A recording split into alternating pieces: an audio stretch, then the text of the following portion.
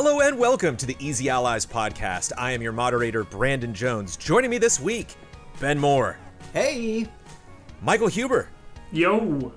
My confident co-moderator, Mr. Daniel Bloodworth. Hello. And making this all happen by starting the Zoom call in Slack, Ian Hink. Hi. Ian, I salute you. Happy to be a part of it. Good job. You did a really good job this time with that. Thank you. I waited exactly till 7. I think you were a minute early on my clock, and oh yeah. Oh. Yeah. I want to let you know that stuff matters. Let's play. We do corrections first. Why am I jumping into? Wait. What? It's your podcast, baby. You can do whatever you want. You can do whatever you want. We can do them at the same damn time if you want. Gosh. I think we do corrections first. We're here to discuss some of the biggest headlines in video games this week. But before we do that, we must atone for all of our mistakes in last week's podcast. Ian, please begin corrections music. Boop. Sam Lake's iconic Max Payne face was remade for a classic skin in Max Payne 3. I don't know if we said that didn't happen. We just weren't sure. Mafia 1, 2, and 3, even though separate stories, should be played in order as they all feature major spoilers for the previous game if you play them out of order. So too late for that. I guess a lot of the like how things wrap up are kind of like hinted at in the beginning of each. But having just played Mafia 2, I don't know. The title of the MLP style fighter is Them's Fighting Herds, not Them Fighting Herds. I don't know if that was specific. I think Ben, you were the one that brought that up, but Them's Fighting Herds. Get it right, Ben. That one's not really. That one doesn't hurt too much. I'm fine. This one I didn't know. I don't even bother to look it up. RE Engine stands for Reach for the Moon Engine, not Resident Evil Engine, even though people love to call it that. What? And he's doing that in the head. Looked it up. Reach for the moon. It's a little hand reaching for the moon. But So what it should be called like the RE engine that makes an RE game is kind of funny. I love that setup. Borderlands 3 currently only has 2 DLCs. The other batches of content are timed events, like those released for Christmas and Halloween. The De Novo anti-cheat, I got a bunch of people bringing this up. We didn't really talk about it that much, but Doom Eternal installs a kernel-level driver, which basically means it can potentially access your entire PC files without any restrictions. So that's it was, fun. and it has performance issues. So, you know, there's the performance thing, and then there's that whole other thing where Doom Eternal just kind of cracks open your PC and takes a look inside. But the patch is live now. It's gone. It's fixed. Yeah, all of that is fixed. That is shitty. Man, we just didn't really dive into it. I get hot sweats whenever I'm about to talk about PC specific tech stuff. And Blood, you can maybe talk about, you don't need to, but a lot of people talked about Tsushima and pitches and syllables and Japanese speech. This goes up, that goes down. A lot of people were focusing on the in like tsunami. And my main thing, and this is something, I just feel like I'm the only person who like focuses on this whenever people talk about pronunciation. My main thing was the inflection, and that's always like a big thing whenever people try to produce stuff. There's a difference between Tsushima and Tsushima. I was saying, what are of those two options? Of course it is Tsushima, but I think it's a little, and not Tsushima. Definitely gotta put the T in there if you can. Tsushima. But Tsushima. Yeah, well, I think sometimes the way different people talk, like you don't hear that as clearly. But yeah, the thing, and if you go back to my comment, like you can tell I was a little bit skeptical about like what I was saying when I was explaining it, because I was going back to like very early stuff before I was even in Japanese class. But like we sorted out like where my confusion basically came from is in Japanese there's not stress on syllables, but there's what they call pitch accent. Which I think, unless you're like listening to somebody and like trying to copy them and figure it out, it's really hard for an English speaker to like understand the difference. I had an ex-girlfriend who was of Chinese descent, and I was trying to learn Mandarin, and she would correct things, and I'm a singer and stuff, and I just could not hear it. Like she was like, "No, it's like this," and I'm like, isn't that what I did? Like, what is going on? Ben, what were you gonna add? I don't think people should be allowed to correct Bloodworth. He's a samurai. He has a plaque on his wall and everything. So unless you have that samurai plaque on your wall, you don't get to write that comment. I'm sorry. You just don't get to do it. I was listening to a podcast one time, Ian. These people knew way more than I do. I'm kidding. They talked about Mandarin, and they brought in a bunch of people that spoke Mandarin on different days, like a week apart, a month apart, 6 months apart, and said into a microphone, just say these words, and then played all of them right next to each other, and tonally they were perfect. It was literally this. It was like they were singing a song. It was the same exact note every single time. It's that's incredible. That's a tricky language there. And corrections music, please. Thanks. Well, Let's play Gaming Gladiators. I got Ben Moore on the podcast, I got Mike Huber on the podcast, and I got one for each of yous. Obviously, I want everybody to weigh in on this. I thought you were saying that we were the Gaming Gladiators. Yeah. You were the two. Ben Moore versus Michael Huber. Ian Haig, what do you think? So, once we get back into the studio, once we are allowed to go outside more and work in our offices and such, I'm going to start a Gladiators arena for video game characters where they are going to battle to the death, but it's fine because obviously all video game characters come back from the death at some point. But I definitely do want these to be bloodthirsty matches. I just need to know everybody's bets before we actually get into this. So Ben, I want you to lead the discussion on Teddy from Persona 4 versus Morgana from Persona 5 from Javin Mather. Who do we think? Who's coming out on top? So, I think Morgana is smarter, right? Morgana's kind of leading the thieves. Could probably craft some tools. But Teddy has been in both Persona 4 Arena and Persona 4 Arena Ultimax. Yeah. You know, he's been really grinding out the hours in the lab. So I think in terms of like raw martial prowess, it might be Teddy.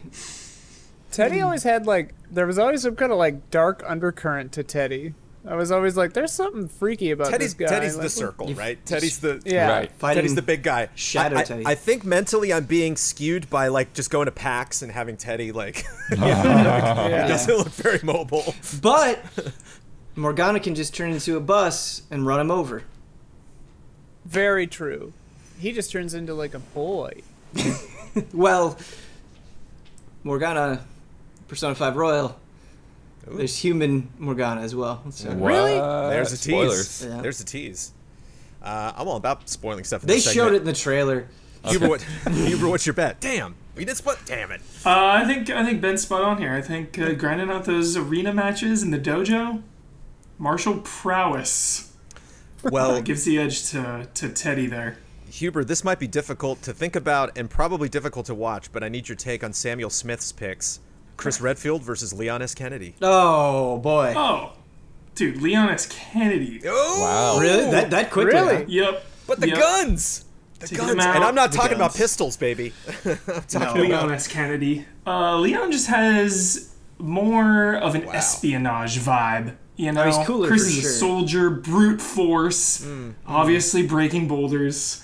But I think the espionage factor and just like the cool factor, I think that's going to push Leon a little over the edge. A little more confidence. It must have been the coolness that took him out on that one, Jim. He's just so cool. He's just too... Chris is in the locker room after, like, he's just too cool. Again, one of the movies, the newest movie, they team up, and there's this part on, like, a freeway where Leon is, like, doing the craziest shit with a motorcycle. Like, it's just Bayonetta at this point. Does Chris backflip? Have we ever had any Redfield backflips? I think it's only Leon that does that. Good question. I don't know. Anybody disagree? Anybody taking Chris on this one? It's so funny. I'm so disconnected from the Resident Evil movies. I had no idea they had any canon characters in them. There's a lot going on. Yeah, the animated ones are canon, yeah. The first CG one was either Jill or was one of the leads. Yeah. Nice, thank you. Okay, good. Lock it in. Huber, I'm so stoked that I got you here because you know what we're about to talk about. You know what I'm going to lead this podcast with. Do you know? Have you seen them? Ooh. NPDs? Yes. Oh. And Huber, I hope you're sitting down. I know, this is April. This is high stakes. A tweet from Matt Piscatella. Okay. I've been working with video game sales data for over 15 years, and April is, by far, the wildest month I think I have ever seen. Whoa. This April specifically. This April of 2020. Okay. Are you ready? Buckle up. I'm not ready.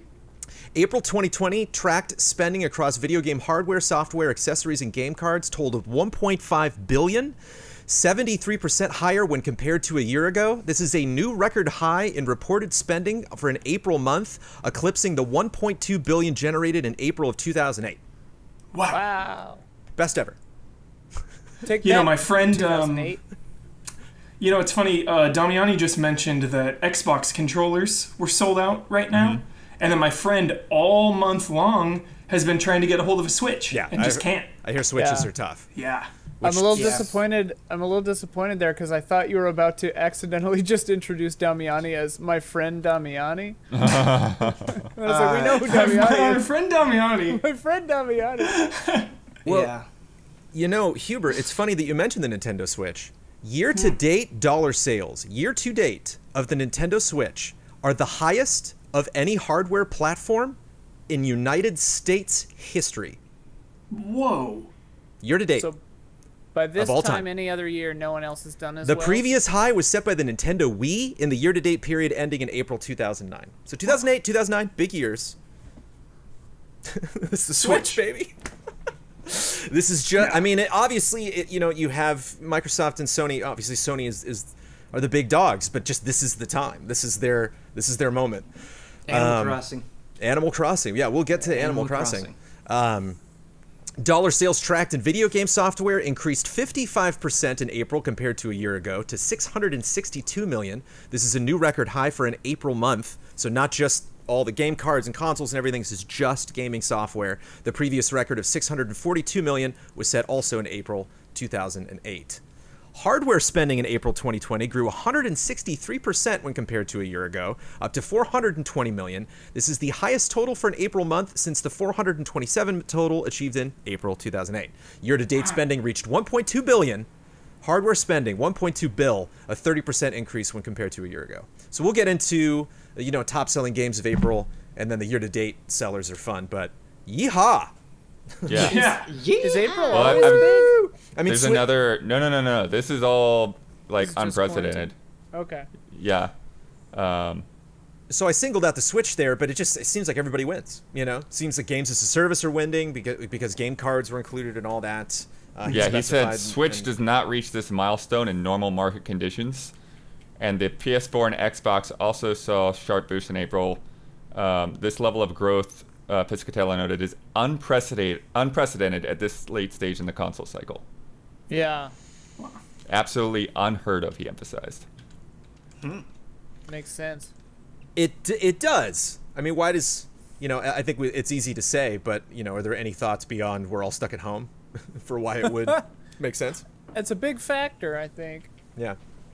Yeah, it's entirely the factor, and you know he's really interested to see what the long-term effect of this is, whether we'll be, you know, like the blue ocean or whatever of the Wii, right, where like all these people bought into the Wii and then just kind of, you know, fell off afterwards, or whether this will open up, you know, the gates for like a whole new group of console players to keep playing afterward.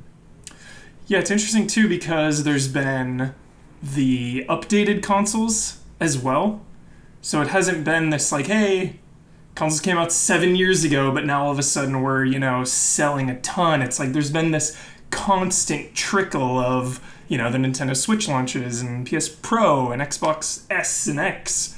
So I wonder if that's contributed to kind of this steady as she goes.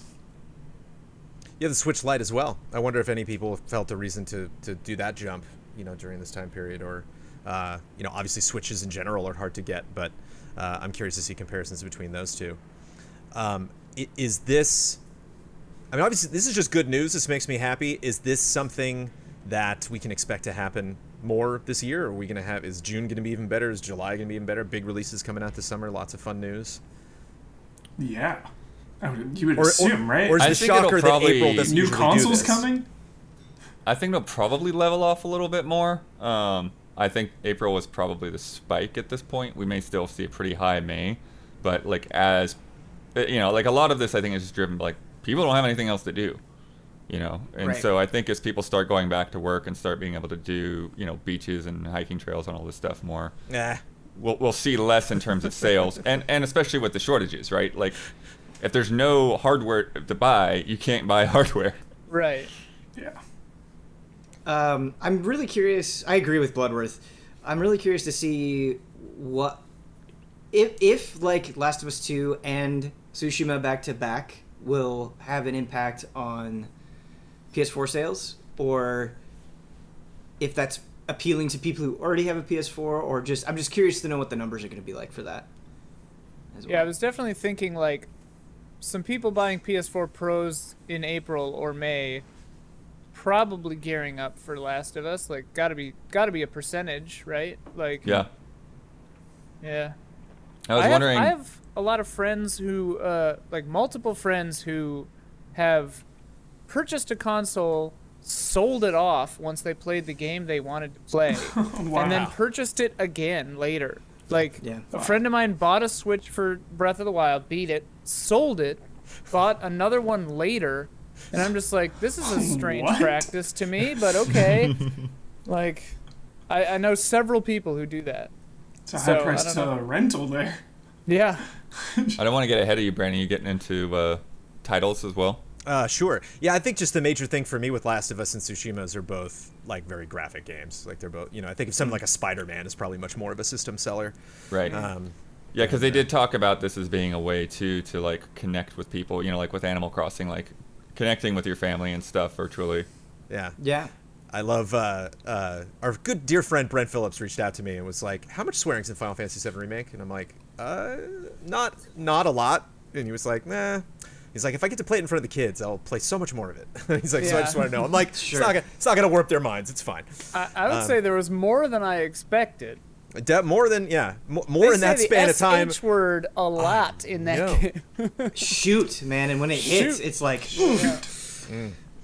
Some of the language actually in 7 Remake, I was like, whoa, couldn't actually, you know, some of the phrasing and stuff, like, it's the times have changed in the last 20 years.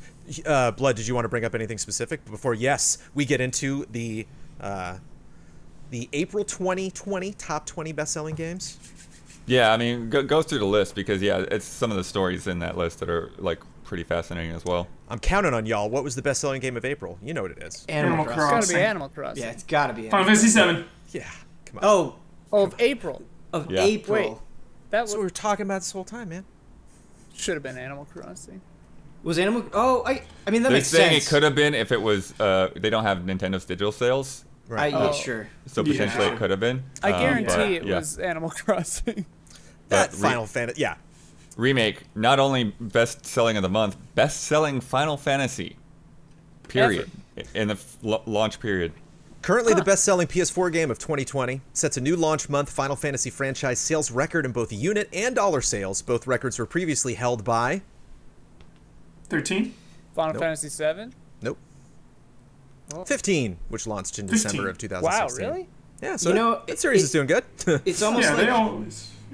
it's almost like Final Fantasy fans wanted a Final Fantasy VII remake for like a decade and just weren't listened to for a really long time. It's amazing that it came out and it did really well. That's do you- really weird. Well, you bring up a good point, Ben. It's like how much stock is there in the waiting? You know what I mean? Like how Yeah. like do you want to make people wait until they're just frothing and then you drop it, and that's when you absolutely eclipse every expectation. Weren't they like frothing on day one though? This is like post froth. They're at least frothing at that was it PS3 demo? Yeah, the tech Oh demo. my god, yeah. Yeah. And This then is when Sony, they I'm- faked us out during that press conference when they were like, "Here's Final God, Fantasy that's funny. VII, the old one." And Oh, everyone that was Yeah. moment was Ah. such a troll. I was Yeah. there It for was that in such a person. troll. Yeah, I remember like Yeah. that They was I was in the really room. greenlit it. that was at yeah, that was at what was that event called? The memes, Yes. the memes of Yes. him laughing I know, are I know. so good. Coming in at number 2, Resident Evil 3. again, not the title you think, although obviously it makes sense. Call of Duty Modern Warfare, killing it. Oh wow. Right and left. Animal Crossing, coming in at number 3, the best-selling title on Switch for the 12-month period ending April 2020. I'd be really curious about New Horizons digital sales, and it's Yeah. a bummer Oh. that we don't know. Mm-hmm. Yeah. Well, we had the Nintendo report not that long ago, so yeah, I don't remember the number off the top of my head, but it was in there. Like that's actually the one nice thing that about like those Nintendo financial reports is like you get very clear numbers, but they only come out a couple times a year, so you don't get that monthly tracking like NPD has. Oh yeah. But I mean, like, the digital sales for Animal Crossing have to have been huge, right? I would assume, I guess maybe this is wrong. My assumption was that they would sell more digital copies than physical because no one can go anywhere. Right. But although it did launch just before, you know, like just on the cusp before stay at home, like the you know Yeah. we were well into the pandemic by that point, but it was before everyone was kind of locked down, at least in America. California. Yeah. I'm really curious to see how Origami King does as well. I imagine that might be a game where reviews have a pretty significant impact on interest. Yeah. Yeah, people seem nervous about it. Yeah, I mean, Yeah. Rightfully so. given the Rightfully last so. Couple, yeah. but I thought it looked great. I got 3 sports games in this top 10. Resident Evil 3. Yeah, where's Resident Evil? It's not number Resident 4. Evil 3 football. Number 4 is one of these sports games. I don't know if Nemesis throws down. MLB The Show. It will be the show at number 8. Nice. So yeah, Madden one in game there? behind it, but NBA 2K. Madden's number 9. Yeah, NBA 2K20, number 4. And then sorry Huber, Resident Evil 3 at number 6, only beat out by GTA 5. Bah, bah, bah, bah, bah. Oh my He is God. back. Absurd. It is absurd. So absurd. It's up Resident from Evil's launch month, GTA 5. Yeah. That's so funny. Oh, it wasn't launch month for Resident Evil. This is the second month. Yeah. It's April. Right? No, it was in March. Silly me. RE3? Look I at that. thought RE3 was in February, wasn't No, it? it's April, dude. I don't really blame you. The 3-month guys are- period existing between March, April, and May has felt about 2 weeks. So Time, Yeah. time is a blur. Time is a Yeah, flat circle. Resident Evil was in 4th place last month. Yeah, but I can't remember if it was February or March, honestly. It came out Oh my on gosh. April 3rd. Resident Evil 3. I was Yeah, dude, playing that's what I Resident Evil thought. 3 Remake on the 360. Like that was a April long time 3rd. ago. You're freaking me out, Bloodworth. You're making me... But they have it Making me listed as question 4th reality. place the month before. What the heck? What's going on here? Pre-sales? I don't know. According to the internet, it says April 3rd initial. That's what I release. thought. But these just Resident Evil sales in general, dude. I'm curious actually what where their expectations were and what the just performance has been of that online game, which the name is totally escaping me right now. Resistance. Resistance. Yeah. RE. I have no But I mean- explanation. We need to ask Piscatella. Resident Evil's doing pretty good, Huber, right? Absolutely. There Pretty was good some place. pushback. There was some pushback from the fans for 3 a little bit, you know, and comparing it to 2 and kind of the scope of the remake, but crushing it. Yeah. Can I- Yeah. I'm not going to hold those 2 games in the same regard. Like, they're definitely 2 different experiences, but I loved 3. I Yeah, loved dude. 3. Love 3. Ben? I just want to share a really quick, cute story. Sometimes I talk about video games with my wife a lot, and sometimes she doesn't always pick up. Like, sometimes I say things assuming that she should know them, but she's not invested in video games, so of course she doesn't. And I was saying RE for Resident Evil a bunch, and I'd be like, oh, RE1 or RE2, and I'd just be like talking about something, and she'd just nod her head. And one day she just goes, oh, Resident Evil. I thought you were talking about a human being named Ari, A-R-I. Yeah. And I just had no idea what you were saying. That's so good. How many of this guy are there? Yeah, yeah. Alright, 2. Yeah. That's funny. Schizophrenic, you know? It's like, there's a lot of different... Well, RE6, he was real great. RE4, though. RE4, great guy. So in the top 10, I got 1 game missing. We got GTA 5 and RE3, just nice and snug. Mario Kart 8. 5 and 6. FIFA. MLB at 8, Madden at 9. good And sorry, guesses. and Red Dead Redemption 2 at number 10. That number 7 slot, though. Really? FIFA. I'm curious, no? The only 3 sports games in top 10 are NBA, MLB, and Madden. So not Persona Mario 5 Kart? Royal. FIFA's at 12, not Mario Kart. Streets of Rage 4 came out like the last day, so there's no way on that. No. Mario It's- Kart is at 16. Streets of Rage 4, Ah, still not at top the 20. not in the top 20. Blood What am straight I- cheating right now. Blood is not playing this game. I've right had now. the thing. Yeah, no, I've had the thing up the whole time. I was just looking at it before the podcast, Cool. so I have been Been quiet. sniffing. I'm happy that Huber didn't check though. When he posted it, I was like, no, I kind of don't want Huber to check this. Wait, did you say Mario Kart? Yeah. That's at Call- 16. Call of Duty Modern Warfare 2 Remastered. Wow. Okay. The number 7 best-selling game of the month following its release on the Xbox One platform. 3 Call of Duty franchise titles finished among the top 10 best-selling games of April on Xbox One. Wow. Call of Duty is just going to be popular forever. Forever. It's just crazy. Yeah, Ben, I'm new to this moderating thing, I gotta be honest. Is it just... should we talk about Call of Duty at all? You know, it's just one of those things where you feel like, discuss. You know? Like, what else is there to say at this point? I'm actually in the minority with Warzone, you know? Like, when Warzone came out, everyone flocked to it, and it's massive. It's so huge, and it's amazing. I love it. But I loved the Modern Warfare, just the normal multiplayer so much. And I feel like Warzone just, like, stole all that thunder. But that's just my perception. It's still there. I can go play it. Yeah. But, like, it definitely stole the hype, you know? Because everyone's, like, talking about Warzone.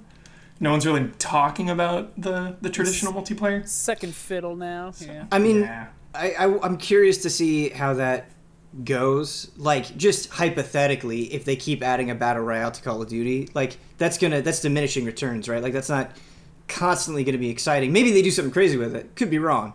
But I wonder if kind of this, like, mindshare thing that you're talking about, if it will swing back toward a more traditional multiplayer at some point.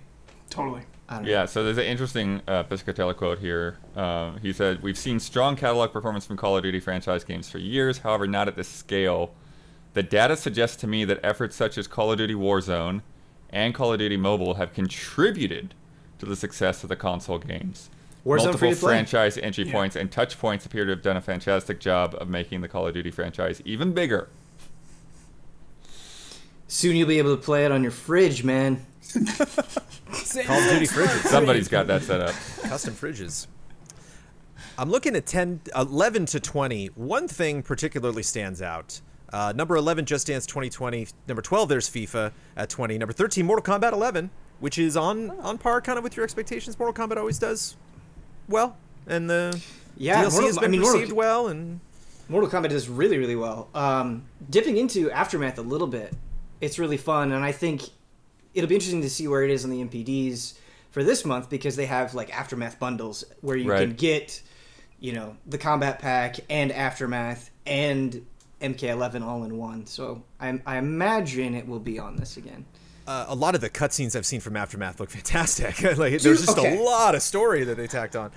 Can I just spoil one little minor fight thing? Yes. Spoil. Yes. Okay, this is gonna be a spoiler for Aftermath. It's just one sick moment that happens early on in the story. So, Fujin and Nightwolf and Shang Tsung are hanging out together, and they get into this fight, and Nightwolf just stretches his arms out like this, right? He's got both of his hatchets.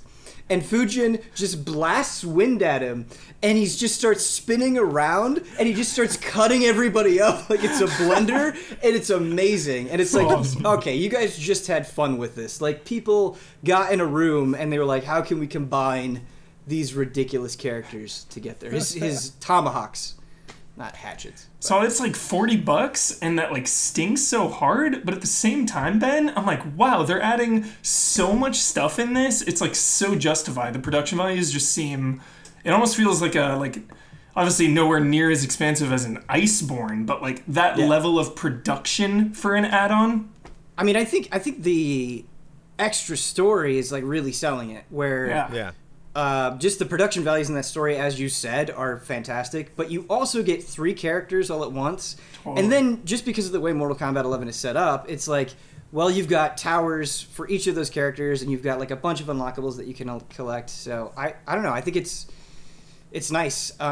Friendships, yeah. That's worth $30 right there, friendships. Seriously. Have you seen some of the friendships? No, I should Oh, look Maybe like I've I've seen like watched a few. I've seen like one or two, but like I'm kind of like saving them, you know. They're very funny. Yeah. I haven't seen all of them, but The Evo snub was like the only negativity I recall from this year regarding MK. And now it's like back in or whatever, kinda, right? It's separate from like the main, group. Number 14, Borderlands 3, which is the Borderlands series coming to Switch. With Borderlands 3, or is it just the... No, not 3. Oh, okay.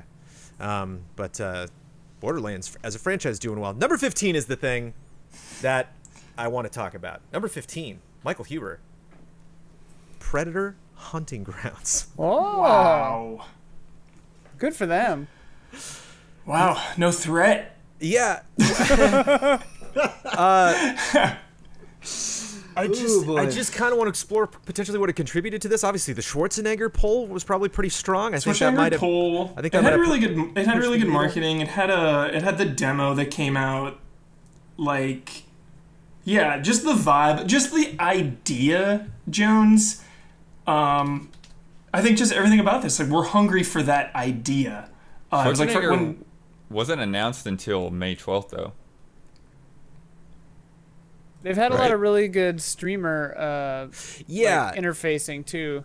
I've seen a lot of enthusiasm about streaming it, and a lot of enthusiasm despite it. It kind of seems to have nothing to do with whether the game's good or not. Yeah, exactly. Like Jones with Friday the 13th. Like, no matter what, I'm just in. You're in, you know, and like I think Predator kind of is one of those franchises that has that pull of like you're in. I'm not seeing Friday the 13th. I mean, obviously this month is a separate thing, but like I don't think Friday the 13th was number 15. You know, obviously the circumstances are different. Kind of all you know, all the boats are rising right now. But what is it? Is Predator just a different thing than obviously? Is it just the clout? Is it just kind of the physicality and the shooting? It's just much more of an easy jump in game, whereas like stealth doesn't necessarily sell as well than just and I think Ian nailed it too with streaming. Like, that's such a good avenue to sell that game.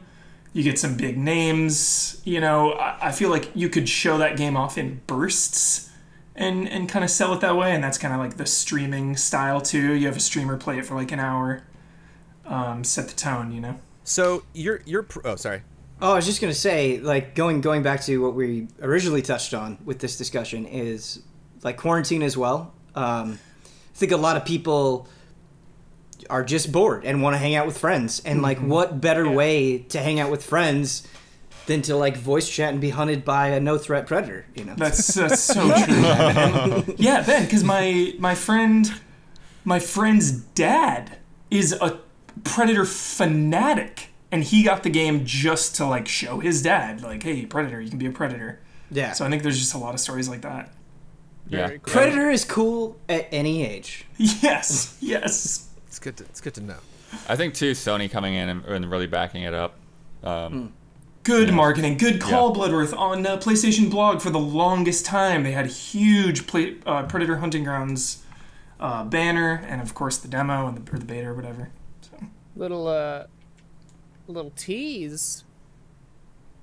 Patrons of Easy Allies might see a little different kind of Predator, not in a bad way, a different version of the Predator. Next week, trying some new things. Oh, no. You know? Not in a bad way. not in the Predator. Next week, Easy Allies. We're to good catch predators. a Predator.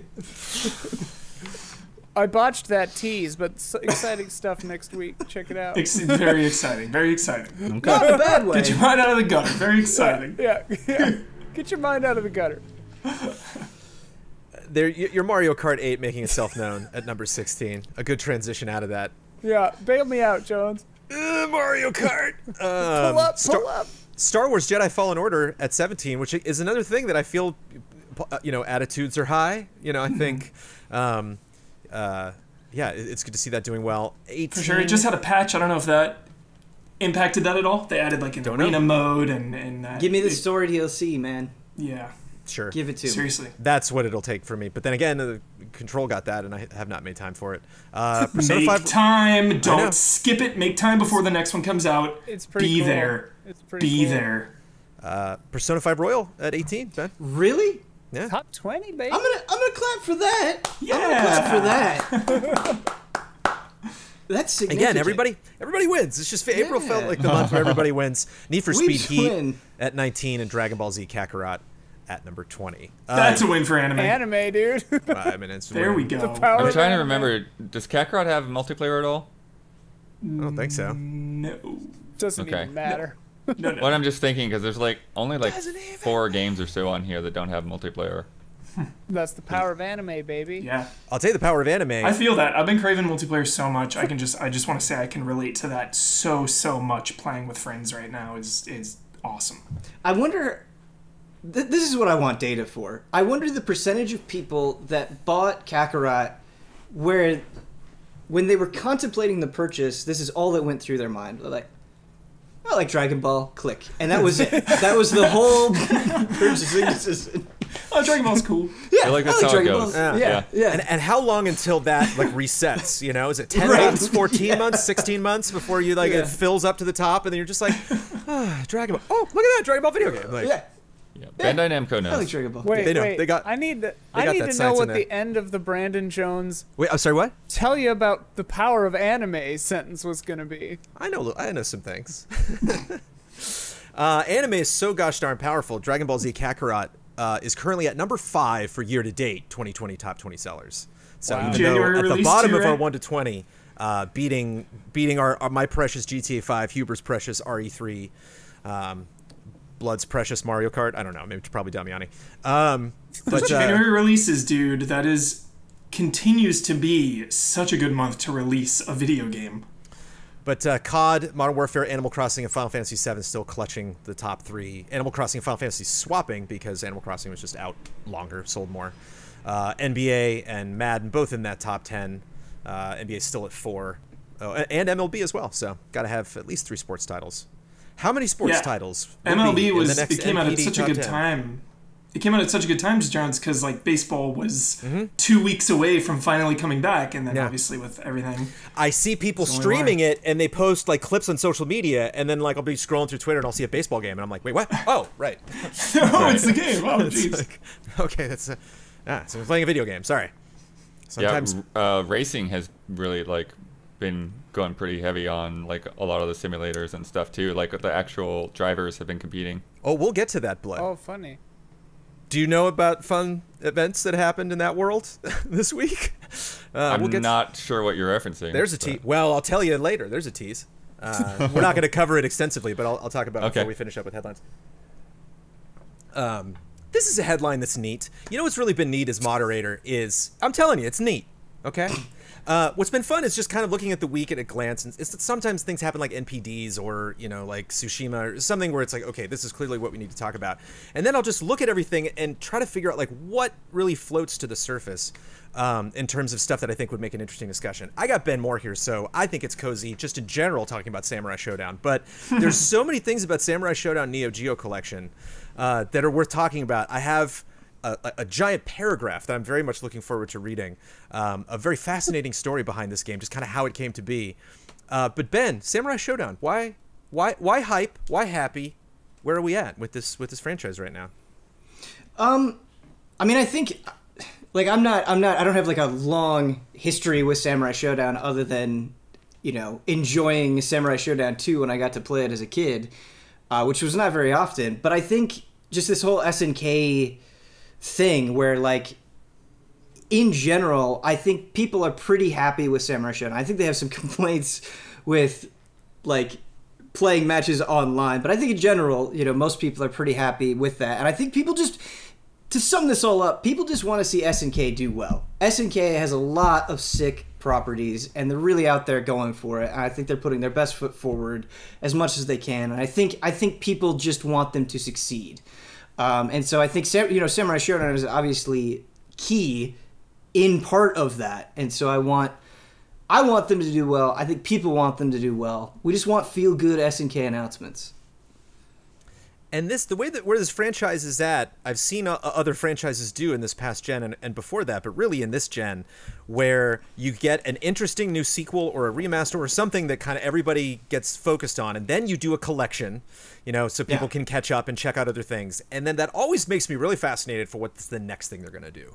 It's like now that everyone has a chance to learn more about the series, and now that this is, you know, getting better sales, is just kind of more in just the public mind.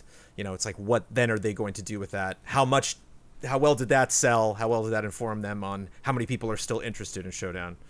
How interested are the other panelists in Shodown? Truthfully, not enough to put a lot of time into it. I can't even put a lot of time into like something like Mortal Kombat, which I love. But Samurai Shodown has just always been that cool thing that I admire from a distance. You know, like Ben was saying, rarely getting to play Samurai Shodown 2 as a kid. And I can totally relate to that because it's like older kid in the neighborhood had a Neo Geo and Samurai Shodown, could play it like once here or there. Like you go to an arcade and you play Samurai Shodown. So it was always like just out of reach, you know, just something I've always admired from a distance. Never committed.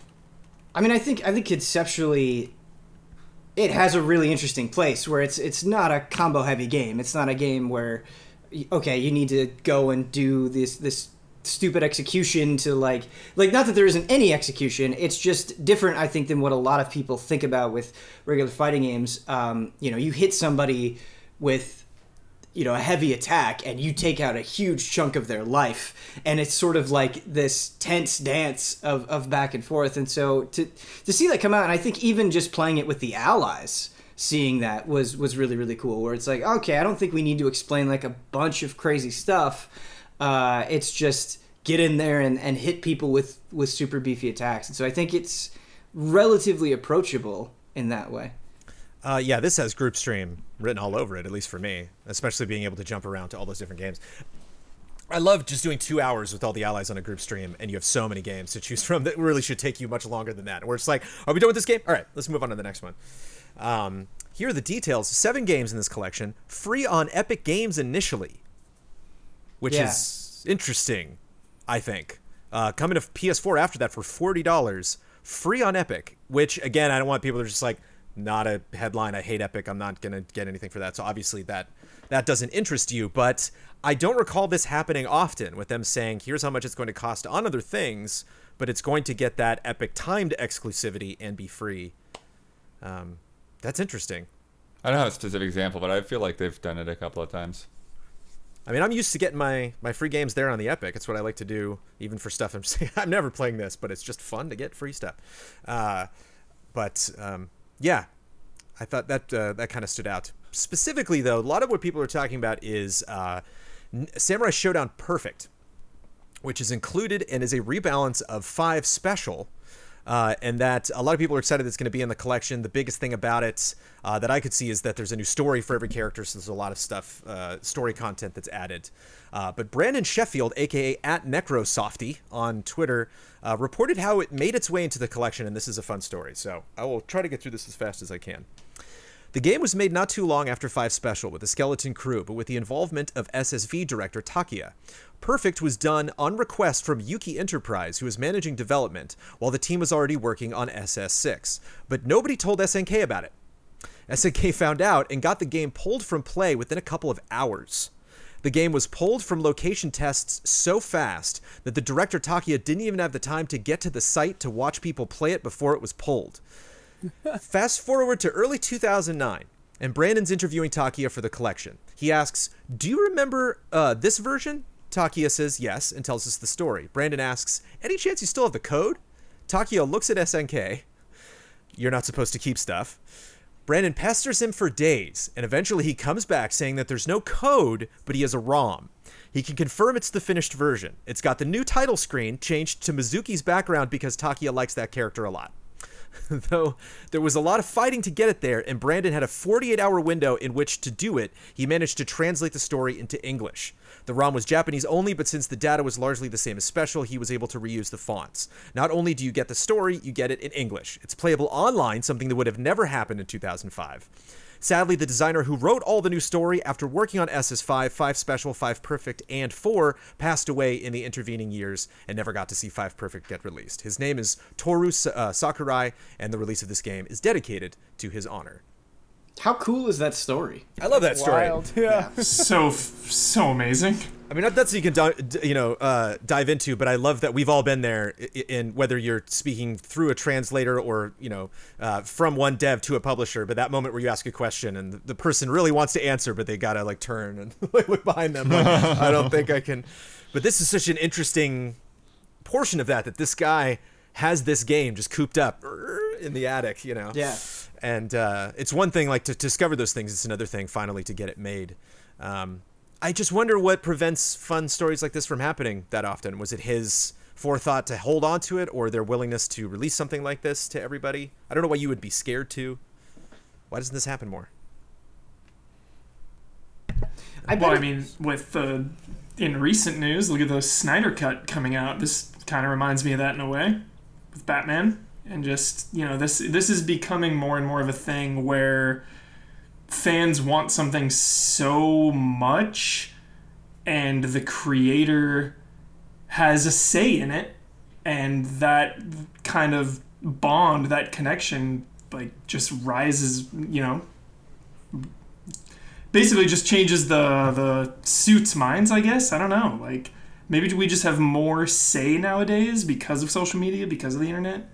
These fan campaigns?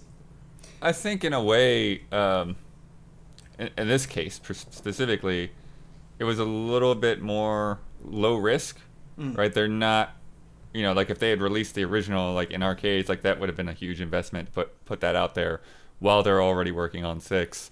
Whereas with this collection, it's basically like another thing to put in the box. It's adding more value to the collection. So it was really just about that tenacity to dig into it and say, like, hey, do you know what we're talking about? Is this around? Can we put it in there?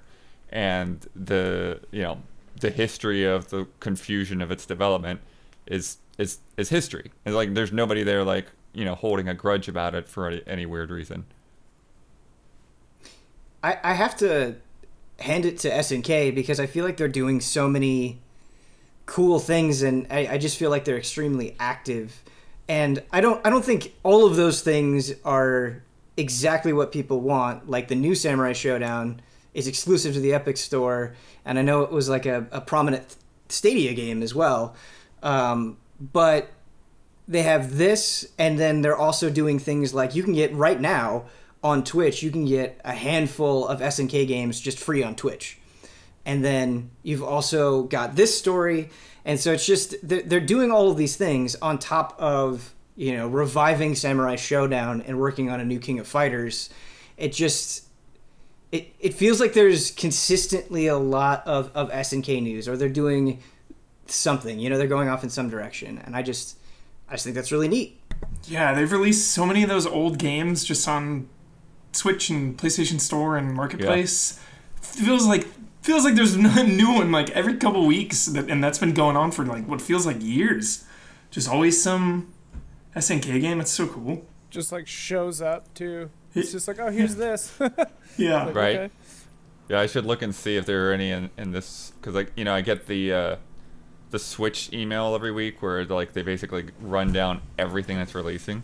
Oh, cool. And then again, kind of going back to that like feel-good announcement thing, like Terry in Smash and his implementation and the King of Fighters stage, like that wasn't that long ago either. So it just, they seem to be doing newsworthy things constantly, I would say. Are they trailblazers in the sense that do you think people are going to follow their lead and realize that there is value in this, or are they just their own company with their own catalog and they're going to do things their own way? I think SNK is in a decidedly weird position where they are extremely beloved and they have properties that people have a lot of attachment to, and especially in certain territories. Like King of Fighters is huge in other parts of the world, but not so much like in North America. They're just really weird. I just don't think there's any other company that is quite in the position that they're in. And so I think what they're trying to do is leverage their properties the best that they can, but they just don't have the mainstream appeal or recognition that like NetherRealm or Capcom has. And I think they understand that. I think to SNK's credit, I think they understand and are trying to do the best that they can. I like to imagine that there's some big publisher out there, and there's one guy who's absolutely in love with this franchise that works at the company, and he keeps bringing it up to his like partners, like, hey, you know, this news happens. He's like, "Did you see that SNK thing that got announced?" And it's like, "No, Jim, we're not bringing back SSX. Shut up." And it's just like, "I'm just saying, they did the thing." And he's so in tune with just all of these different companies doing interesting things like this. These things definitely need a champion, Jones. That is one. Well, I mean, it's the X factor. You need someone right committed to it to make these things happen for sure. Case in point, not just obviously this collection happening, but this one thing being added to the collection. Like, it really took, you know, Sheffield and crew to not only, you know, bring it to light, but to be involved in working on it, translating it in 2 days. You know. The one last thing that I want to say, and I give credit to SNK for, is, you know, King of Fighters 14 earlier this generation, what people really knocked against it, and I think the bad perception that it had was just visually it looking, you know, not as impressive as you would expect a current generation game to look. But like, there was a pretty substantial evolution from King of Fighters 14 to Samurai Shodown, and I thought Samurai Shodown looked great and had a ton of personality and really captured the essence of it. And so now I'm curious to see, with King of Fighters 15 coming out, what that's going to look like. And because I think they keep, you know, obviously trying to improve, and I hope that maybe they'll reach a point with King of Fighters or Samurai Shodown or whatever it ends up being, where maybe they, I guess, latch on a little bit more tightly with a broader audience. Like, just maybe visually something will capture attention. Like, that was the interesting thing about Guilty Gear Xrd, is that 2D, 3D style. Even if you'd never heard of Guilty Gear before, I think it was just, like, immediately captivating. And then that obviously informed, you know, Dragon Ball FighterZ and how gorgeous that looked. And I don't know. I think these, like, not super mainstream fighting game developers, it's really fascinating to kind of trace their evolution and how they're hanging in there and the different decisions that they're making.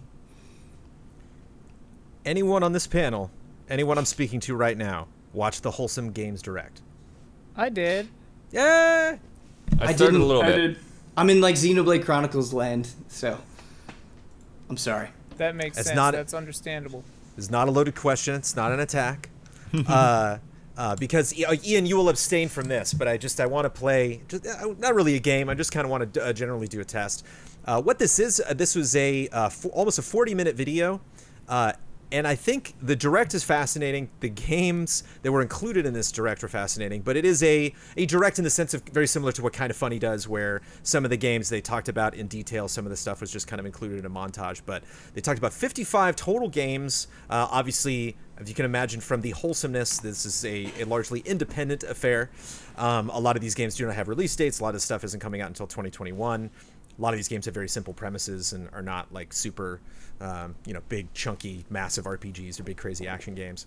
And 2 of them I bought on Steam immediately. Nice. Couple shadow drops, couple fun announcements, couple patches of exclusive gameplay that they had. Skatebird hype. But I feel bad. Well, I mean, we can jump straight to Skatebird because for Brad, got a shout out. Wasn't the demo a little wonky? The demo was extremely rough. Okay. Yeah. Not to like throw shade at Skatebird, No. because That's a criticism. That's a game totally valid. You want Yeah. that game to work. You want that game to excel. Yeah. Because what a joyous. I mean, any animal on a skateboard. Let's do it. Yeah. Well, and it said 2021 for that, which I thought it was this year, but maybe they pushed it back because of the demo. I don't know. Could be. We had some Skatebird. Interesting, it was only in the montage at the end, but that was included. Yeah, there were some stuff in here that I recognized, but a lot of stuff that I didn't. And it's almost up to, obviously it premiered live on YouTube, but the archive is almost up to 100K views. So I think nice. It was something that I saw people talking about. A lot of people reached out to us. Apologies for people we did not do reactions to this. There's just a lot of, you know, Ben's and Xenoblade Land. There's just a lot we have to consider here. But it's tough because I hear after every E3, people are like, that was fun. These games are exciting, but like, man, I saw so many heads explode this weekend. It'd be great if I could see something a little more wholesome. And it was interesting seeing a lot of people talk about these games, and then one game after another, you just go around town, you meet people, you give them presents, you hang out. Yeah. These are the games that I think are good for everybody's mental space right now, a la Animal Crossing. I think there definitely is an audience for this. But The Last of Us State of Play is going to perform a lot more. Ghost of Tsushima is going to perform a lot more. Is that just to be expected? Is there something we can do? Do you see the industry maybe shifting to where if they do this next year, it'll get more? Where are we at with violence versus wholesomeness in this industry right now?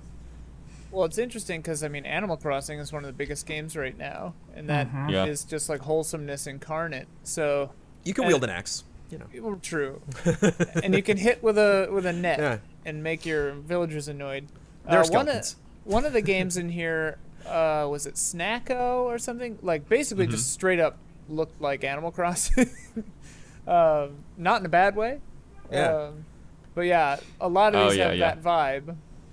Well, for sure. We were just talking about fighting games, and you know, Mortal Kombat is hugely successful. There are a lot of games that wish they could sell Mortal Kombat numbers, and that's not shade on Mortal Kombat. I think NetherRealm has done a lot of amazing stuff to earn that. But I also wonder, like, is there still a huge percentage of the audience that is in there for the violence, that just wants to see the fatalities? Has that like faded off at all? I don't know. Or is it just other things now? Is it just the unlockables and the single player content and the attachment to the characters? Like, how exciting are the fatalities now? I'd just be curious to gauge the audience. I think it's kind of the foot in the door, you know. Like, sure. It's the thing that will first get you to look at it and be like, oh well, that's kind of up my alley. Which again is what's fascinating to me about this 37-minute 55 game direct, which you really kind of can tell right away. It reminds me of PAX. PAX to me has always been like the IKEA of gaming, where you just go by and you're like, yes, no, yes, no, yes. You can just clearly tell watching somebody play something for 30 seconds that this is my jam. I want to get all over this. And they did a really good job at selling these games to their respective audiences, where I think just raw human beings, whether you're into games or not, will watch somebody shove a spike through somebody's eyeball and be like, what's that? Yeah, and I don't think it has everything to do with violence. Like you were saying, Animal Crossing came out. It's just Animal Crossing has the backing of Nintendo, right? You know, so these smaller indie games obviously are just not going to compete with the juggernaut publishing of a Sony or a Microsoft. So I think this format is one of the absolute ways to go. I really loved how they did this. Just game. We always say that, you know, about after the fact with press conferences, like, hey, just show the games. Let the games do the talking. And just the variety on display here was so cool. And you brought up a great point too, Brandon, about like, it's almost like shopping, you know? Yeah, I'm watching this and it's like the games go by. Okay, I wrote that one down. I wrote ones down that I was interested in as it went by. I wrote down like Button City or Errand Boy, or I saw Ooblets had a coming pretty soon a release date. So I love absolutely how they did this. Yeah, I thought I would love your take really quick, Jones, about the very end with the tease of the game. Has that just become a required thing now for every single press conference, where they have to have some like Marvel post-game tease? Right. Because it just felt kind of out of nowhere, and it was like, why are we highlighting this specific one? If Nothing you against have that to game. ask why are we highlighting this specific one, then it didn't work. Yeah. It should always be one that you're like, what? You know, and there's a game called Hoa. It looks beautiful, but it felt, to me, kind of fit in with all of the all the other games that they were showing, and they didn't really kind of get into what you were doing specifically in the game. They just kind of talked about it in a general sense, and it seemed like it should have been one that we'd heard of before, like Ooblets or Spiritfarer or something, like new footage from something like that, maybe. But I mean, Spiritfarer. Spiritfarer looks cool. lots of fun platforming, lots of like the Wind Waker feather stuff, or sorry, leaf stuff, where you're like soaring around. Also, unpacking. Any unpacking hype? Yeah. Oh my goodness, I'm ready to make every space so tidy and neat. What a crazy... It's like when we play Moving Out. It's like, this can't be fun. I am so ready for unpacking. It's like Overcooked. You're like, what? I wonder if there's some kind of emotional undercurrent to unpacking, like... Oh, sure. Yeah, dude. I mean, it's something about... It's like cleaning, right? When you're stressed, just like tidying up. You see objects. You mean emotions. That's what you're saying. That's basically what you're doing. So it's what was fascinating too about Wholesome. I keep saying fascinating. Wholesome Direct is in and of itself extremely wholesome, because there wasn't a lot of marketing done by them outside of just showcasing these games. Like I went to the website and it's just these games. They don't even have like an About Us page on their website. And it was hosted by Jenny Wyndham and Josh Boykin. They didn't even like get lower thirds. Like I had to look up their website to find the spelling of their names. It was very much just like, no, we really want to focus on these games. There was also Steam curators, and they just say, brightening your day with cute, friendly, compassionate, cozy video games. And so I just love this crew. Again, like I love the PC gaming show, but there's just like all the comedy and the bits. And like this is just so focused on these individual titles. I'm curious, Hubert, based on something that you said, if you're like, I love how they did this. 55 games in 37 minutes, and then they said, hey, we'll see you in 2021. Would this have worked if they'd done like 2 of these, you know, and maybe separate out maybe one at the end of the summer? There's just so many games. Yeah. I wonder if it's just too much to absorb in your mind, or if these games are so different, just like you said, like we all kind of picked our 5 or 6, and if that's enough. Is it too much? Yeah. It's tough. I think that's maybe a case to case, because yeah, I had my little notepad open and I was ready to write down the ones that looked cool to me, but still by the end of it, it was like so much was going by. At the same time, that being said, the lightning round at the end I thought was really cool, because some of these games don't have a lot to show, but by showing just a little bit, it gets the name out there, it gets the project in people's minds. So yeah, I think that this was the right call to bundle as many as they could for a lot of reasons. I think if you don't have any like mega bombs to drop, you know, like mic drop release or brand new news about some huge title, I definitely think like packaging a whole bunch of underdogs together is a super cool thing to do.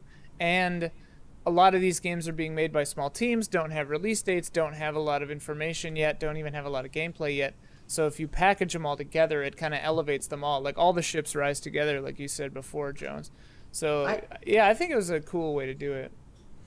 That kind of reminds me of when big publishers like Microsoft or Sony highlight indie games in their conferences, and they just kind of do like a montage with music or something. And I'm always conflicted, because a lot of times I look at it and then I immediately forget it because I don't know what the game is. You just get like a brief flash of it. And it's tough because it's like, well, awesome, I'm glad you highlighted it. That's really, really cool. But it just doesn't stick with me. But I also feel like sometimes when you push those things out on their own and you make it like an indie direct, like people just inherently care less. And so I don't know. I don't know what the best solution is. It always highlights the just incredible importance of visual design, just the aesthetic and feel and look of a game. Because what you're talking about, the very first time, at least for me, I ever saw anything from Cuphead was Microsoft being like, here's all these games in Cuphead. And we were all like, what the hell is that? And just immediately it was like, how do you play this? Do you level up? How many characters are there? What? You know? And so it didn't matter, you know, what console that was going to be out for. Was no. No, yeah. But so it's tough. Like, again, just some of these I liked the mechanics of, but I didn't really like the visual style. Some of the stuff I thought, oh my goodness, you know, it's really up my alley, but I don't know if I'll have time for it. You know, it's interesting emotionally going through those things. And again, my brain just got a little hot by the end. I was just like, whoa, 55, that's a lot of stuff. Right. But it also makes me wonder if a lot of these companies are finding out about each other, because these people are all over the world, and there was a lot of fun people. One staff was roommates. They were like, "Hi, the 3 of us are making this video game. We're all roommates." It's like it's like they're either loving each other or hating each other right now over the last couple months. But I wonder if through this video they're all finding out about each other too. You know, and so you have some of these devs reaching out and being like, "Oh, I saw your video and that thing is so cool." I see that happen at E3 sometimes. You have like mixers and stuff, where like it's fun to see 2 devs you like meet each other for the first time or overhear conversations that they have. That's one of the huge blows about not having E3 or GDC or PAX or any of these this year, is that that couldn't happen as much. So I hope that happened with this. Yeah. Like, I hope they reached out and talked to each other or had, like, Zoom calls with each other or something. I hope everyone involved in this just doesn't have expectations going in about how people will react. Because there's 55 games, and if you read headlines and, like, everyone's like, oh, my God, Bird Alone looks so great. And you're like, oh. We wanted to be that game. You never know. I think it's just every time you're just like, you know, there's so many games. This is, in a lot of ways, Bloodworth, this direct remind me of like our inbox. It's just like Sure. every day there's just so many games as a service things or cool mobile titles or VR experiences. And it's just like neat. Esports stuff. You know, there's just so much stuff going on in this industry. Well, that's why I mean, just looking at their images on the site, you know, since I didn't get to finish the whole thing, like I do feel like they've done a good job of, you know, finding things that stand apart visually. Even though like a lot of them, you know, have like, you know, very warm color palettes and all of that. Like I think that there's not a lot of these games that just look like, oh, okay, here's another like 16-bit style Metroidvania. You know, there's a lot of different concepts in here.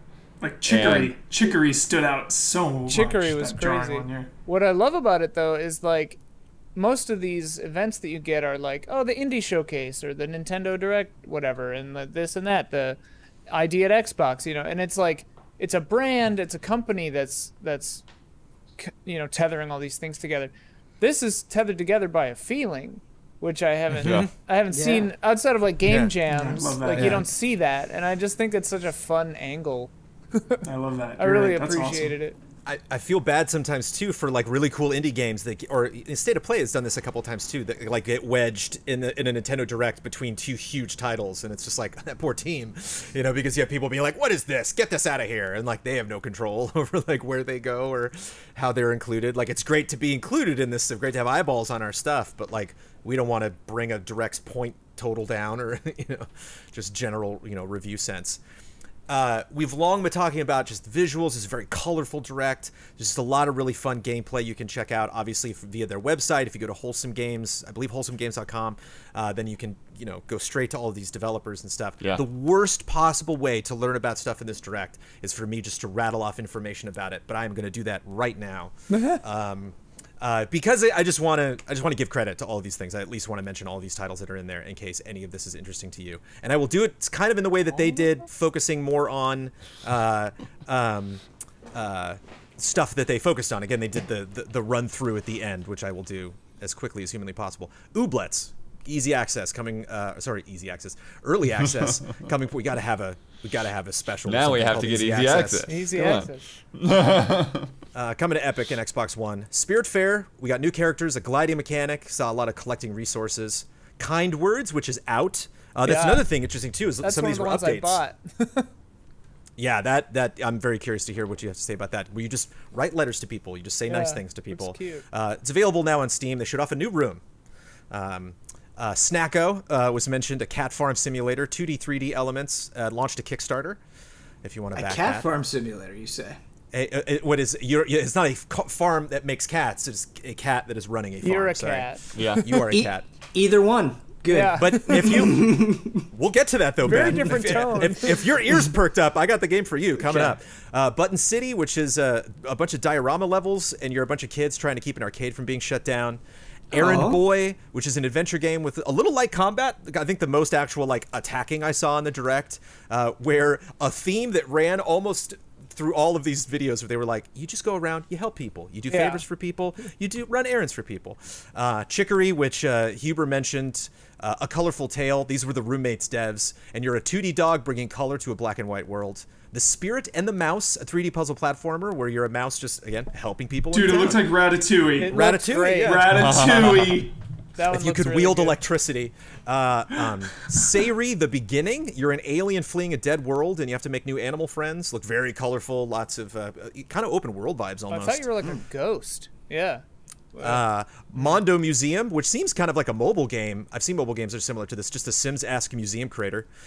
Goes into early access this year. Bird Alone, a mobile game where you and a bird just make a garden. It was up and down like proportions, and I was like, this is mobile, right? And I looked up, like, yep, just on iOS.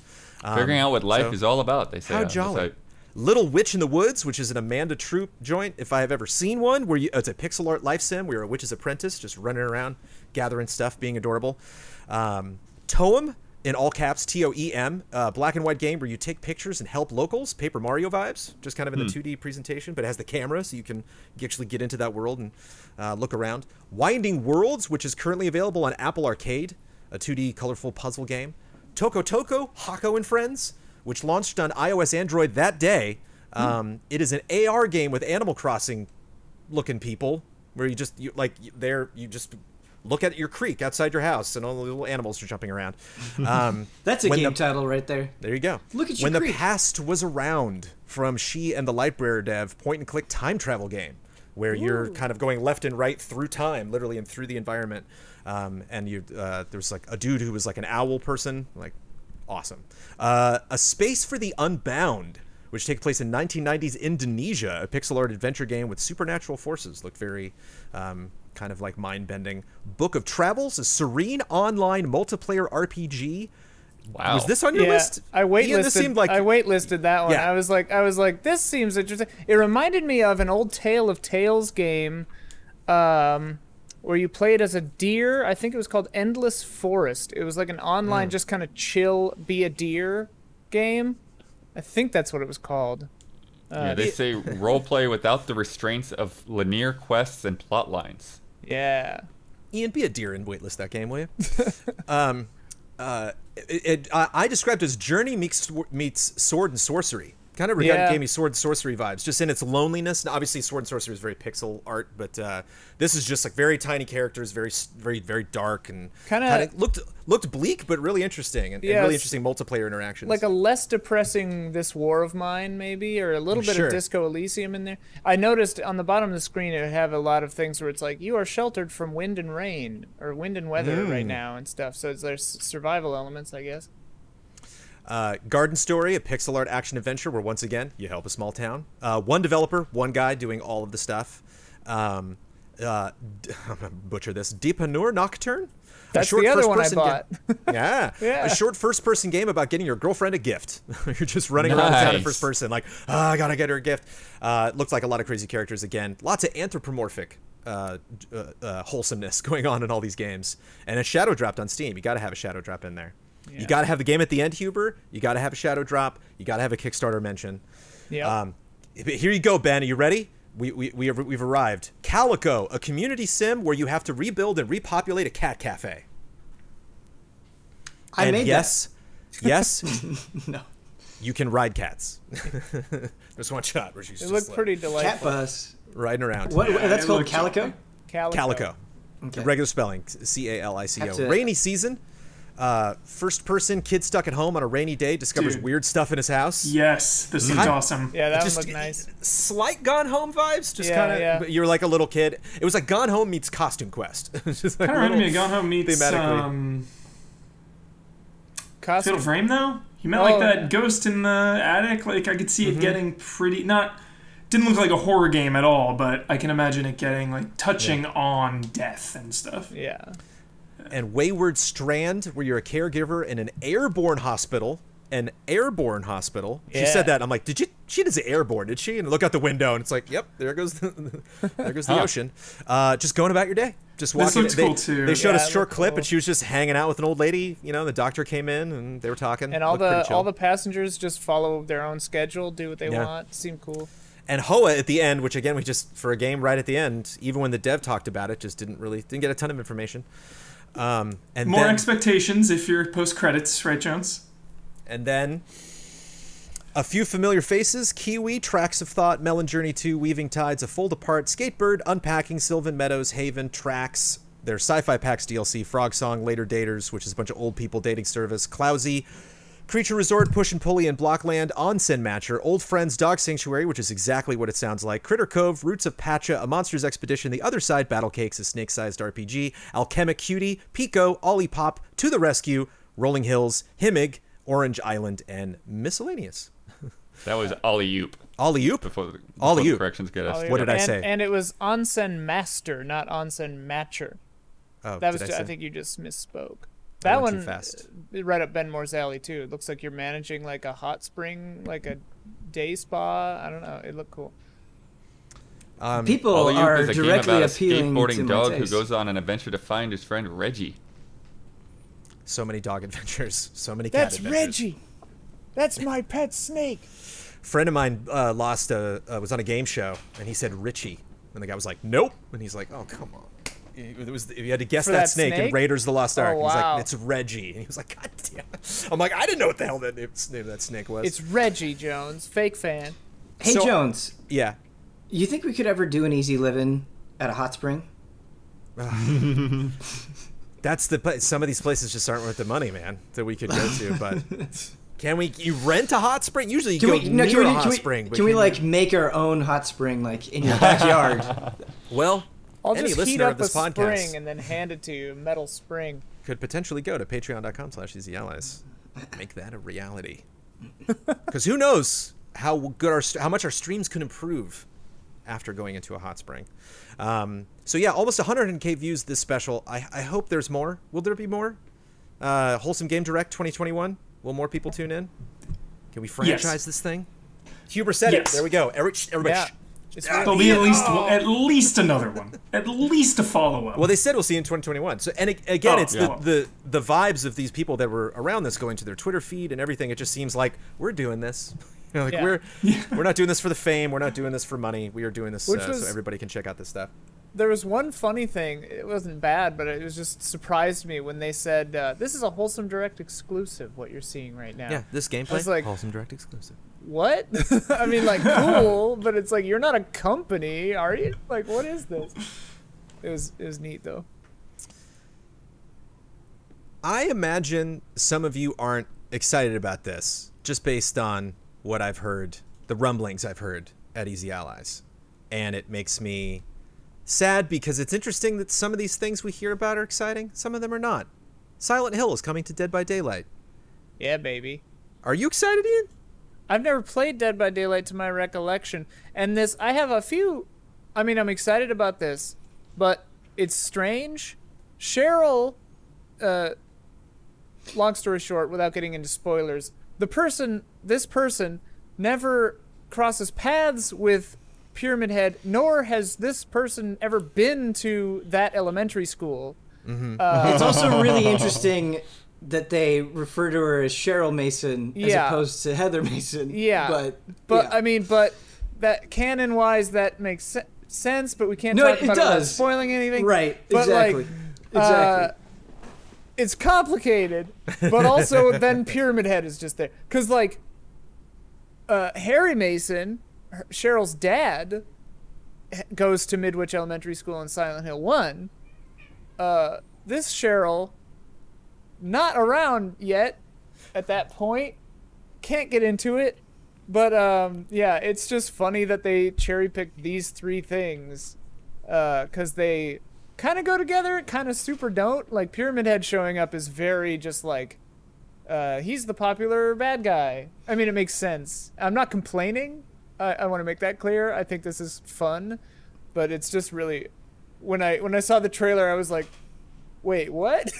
Like, Ian, I feel like you had nailed the vibe that I have too. Where I actually don't have anything against Dead by Daylight. I actually think it's a really cool game. Yeah. And I like that they're getting a bunch of different horror properties together. But like,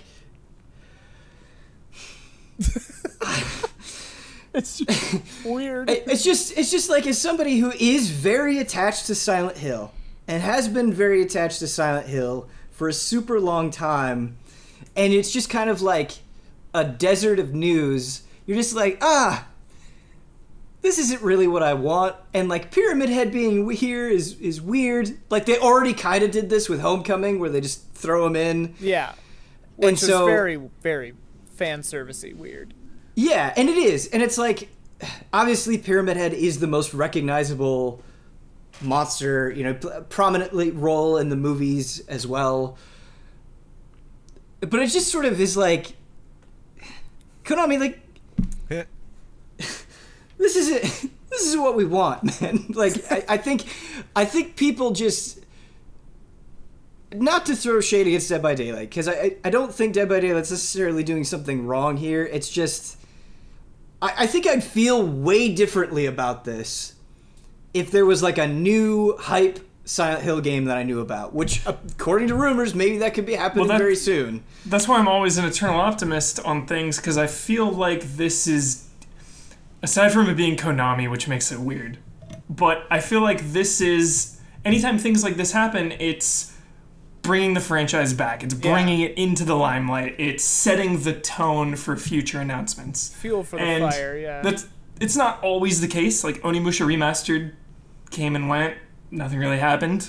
Konami has no problem whatsoever shilling out their properties in the most tasteless of ways. Yeah. But I still like to hold out hope that it is leading towards a greater Silent Hill something. And I can definitely see, like, Ben, you mentioned the movies, and like the movies included sort of a female protagonist, kind of Pyramid Head vibes, the school vibe, and like I think what we're seeing here is a combination of just popular elements from Silent Hill on the whole just being thrown in the blender, and it's like, am I more jazzed about Cheryl than / Heather than like if they just made it James and the hospital and Pyramid Head, which would make sense? Like, yeah, maybe. Like, I don't know. Like running away from Pyramid Head as Cheryl is a fun like remix. Like, sure, why not? So, but yeah, it's definitely a very strange combo. But like Huber said, I'm just excited that something official from Silent Hill is coming out that isn't a freaking pachinko machine or a terrible broken arcade machine. It's hard though, because I think especially the first 4 Silent Hill games, especially, I don't know. What I like about Silent Hill is... And Shat Mems. Don't forget about Shattered Memories. I like Shattered Memories a lot. I know some people don't like Shattered Memories, but I like Shattered Memories a lot. Shat Mems is third best, man. I love Shat Mems. Third or fourth best. It's just weird when I think, as far as like horror video games go, Silent Hill kind of felt like it had something to say. Yeah. Or at least was trying, you know, from even if you don't like certain elements of the story, I just think like from a visual perspective, from an aesthetic perspective, there's something about Silent Hill that just it feels like it has more thought put into it. And again, I think if there was a new game that was coming out that felt like it was delivering on that promise, it would maybe make this crossover a little bit easier to swallow, but this just kind of feels like they're picking surface level, super recognizable elements, and you're just like, Right. But in a way, I don't know. You know, like, yeah, that's sort of what Dead by Daylight is anyways. Right. Because, you know, all of this stuff just gets all jumbled up, right? Like, you have the monster, you may not get the map. Right. The people you playing against may not pick her. You know, it's just, you know, people you're playing against may all pick her. You may be running around chasing 4 of her. You know, it's like, well, on a good day, it's like on a good day, this announcement is celebrating this beloved horror franchise. You know, this is a game where that's what it's all about, celebrating horror. But I feel like on a bad day, and like, there's a lot of bad days with Konami. It's easy to see this just feeling like you were saying, Ben, surface level. On a bad day, it feels like it's just kicking the can. Right. But I mean, Blood basically said what I was gonna say too. Is like Dead by Daylight is basically like a fun remix game where it's like you're Pyramid Head at. I mean, I haven't played much of it, so I don't know all the locations, but like your Pyramid Head at a different horror movie location chasing, you know, the guy from whatever. And it's like, that's what it's all about. So to me, this is like harmless. It's fun. It's cool that Silent Hill's just there still. Look, I'm not condemning anyone for enjoying it or being excited about it or whatever. Like, I think that's silly. Like, if you think this looks cool and you just want to have fun and run around as Pyramid Head, that's awesome. I'm just coming at it from the perspective of somebody who is very attached to Silent Hill and it feeling a little weird. Well, and it's sorry, I didn't mean to cut you off. But like, I don't think you have to come at it from that perspective. No. Like I said, you can just be like, you know, it's like that meme, like, haha, big men with swords go brr. Like, you could, that's totally fine. Like, you don't have to treat it super seriously. But I'm sure with any crossover thing, you're getting like different levels of fandom being invested in different ways, and like, depending on where you fall, you're probably going to have a different response to it. And who knows? Like, you might be a super huge Silent Hill fan and think this is awesome, and that's fine too. Well, which is awesome. It's just, to me, it's like the fact that it's Pyramid Head, because Pyramid Head did become so iconic, and then that was kind of abused, to use maybe a dramatic word, by the Western versions of Silent Hill, like Homecoming and stuff, where he just kind of showed up for no reason. And it's like, nah, dude, he was serving a purpose in 2. Like, he meant something in 2. He wasn't just a cool thing that you could, like, the nurses pop up later. It's like, that was repressed sexual desire, like, whatever. Like, that was there for a reason, guys.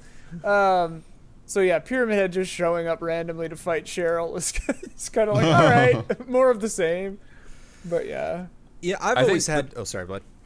Oh, sorry. But no, I think the thing that, like, with me that stands out a little bit weird with this reveal is, like, I get the sense that they're going to double dip on this announcement, because they announced that this stuff is in the game, but they didn't tell you anything about how Pyramid Head plays differently, because like every one of those monsters has their own, you know, kind of thing. You know, there's like, you know, a trapper and you know, a guy that sends out electrical bursts, and there's like all these different things, and it's like, okay, well, Pyramid Head's not gonna just have a big sword. Like, what are you actually going to do, you know, to play with, you know, like either like psychologically in some way or what, you know, some kind of flesh rip perhaps. Well, Andy's like pretty slow in game, so yeah, I mean, obviously they're gonna have to tweak that. Like, also, like, is there gonna be more than one?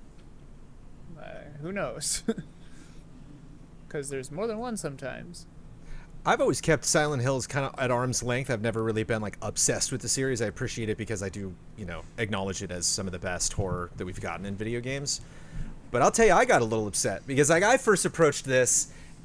Just kind of like, you know, I'm seeing like RoboCop fighting Terminator and Mortal Kombat. I'm like, yeah, you know, like this is anytime we get weird things popping up, Schwarzenegger's and Predator hunting Grad, let's do it. You know, I might never check out that DLC ever, but I'm excited about these things.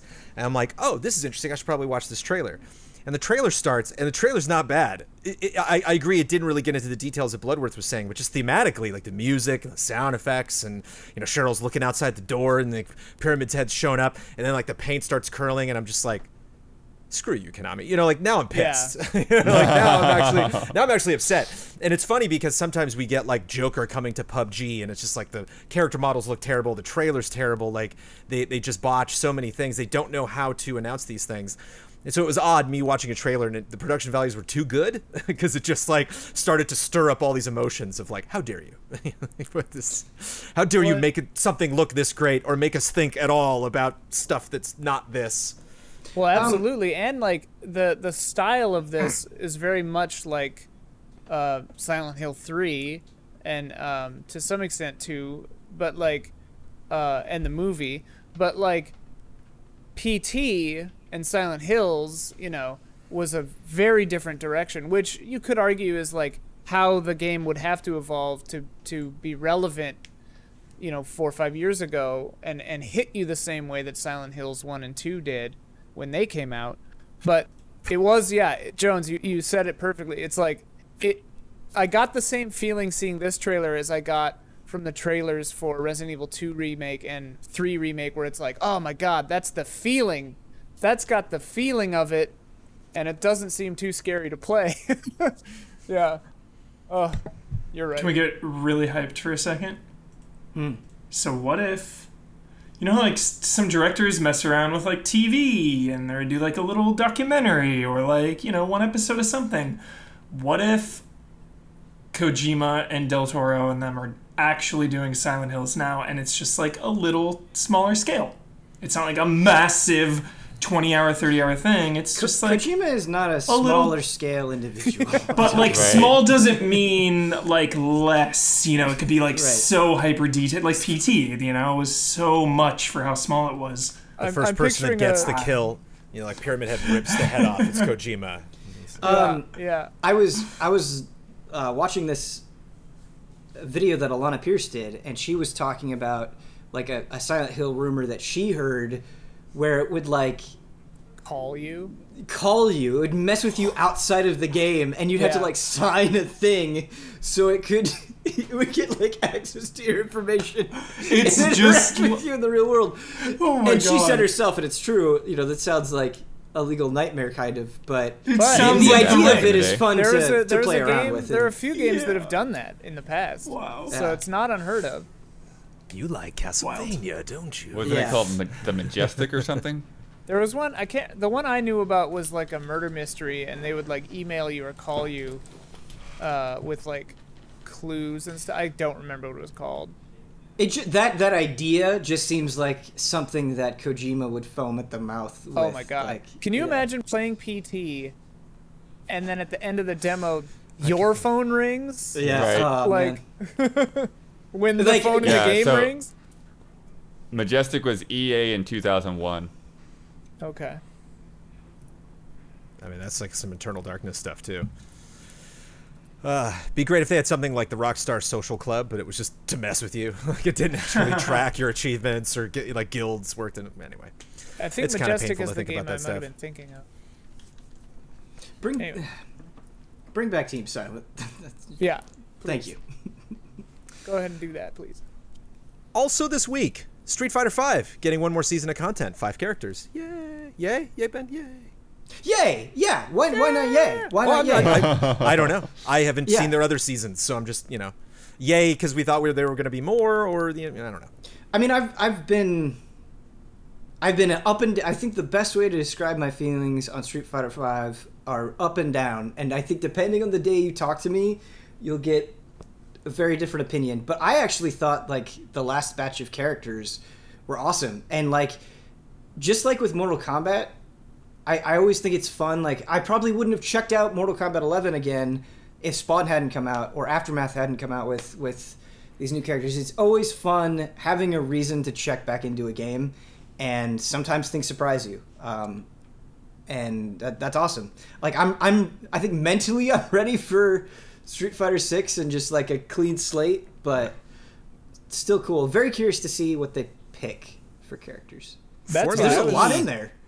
That's why I was surprised about this, because I don't know, for some reason I had the impression that 5 was sunsetting and they were gearing up for the next thing, but I guess not. Formula E, which cannot meet together to actually race, much like a lot of other racers and other sports teams and games, are playing R Factor 2, which is apparently a realistic racing sim. And one of the Formula E drivers, Daniel Abt, was fined for pretending to play. he didn't actually What? compete. He had somebody else play for him. And then later, like in an apology video, was like, I was gonna do a whole thing where I was gonna like tell everyone that happened. He got 3rd place, and he was gonna be like, but then we were gonna be like, whoa, isn't it crazy that he did? And it was gonna do like a documentary type thing. I just didn't tell anybody about it. And they were just like, your points are gone. You're out of this. Get out of here, dude. $10,000 going to charity or something like that. I think that's so funny. It's pretty certain it was like, I'm sure you were doing a social experiment, which is why you cheated. Pac-Man Live Studio announced, which works through a Twitch channel. You just go to Twitch. You just go to Twitch still don't channel understand how it works. and play Pac-Man. You can make levels. You can play levels people created. You can play the old classic game. You can spectate. You can... Crazy. Cool. Yeah, very cool. That is awesome. And not something that I recall Twitch doing a lot. Obviously, Twitch does lots of, Twitch plays Pokemon and whatnot, but tied into that, Pac-Man's 40. Pac-Man's 40 years old. Yay. That's why, yeah. 2 games in my life ever. I will never back down from a challenge. Dude, Pac-Man hype right now from you? GoldenEye and Pac-Man. Come at me. All right. Well, I've done one of those already, so there's only one thing left to do. A mobile game from Yoko Taro was announced. Sino Alice, who also has the near composer Keiichi Okabe, with one of the greatest trailer names of all time, which I didn't write down. It's The Worst of All Stories or something. Is the name of the Something trailer? like that. Yeah. And yeah, that's Alice in Wonderland and a couple other literary characters who have to try to kill each other to bring back their, creators. It's Which is funny why it's the worst Like of all you This stories. is the worst of all stories. Yes. It's funny the ups and downs of game announcements when you're like, new Silent Hill stuff, yay! In Dead by Daylight, oh. Yeah. New Yoko Taro game, yay! On mobile, oh. Like it's just, oh boy. I'm here for those mobile game announcements.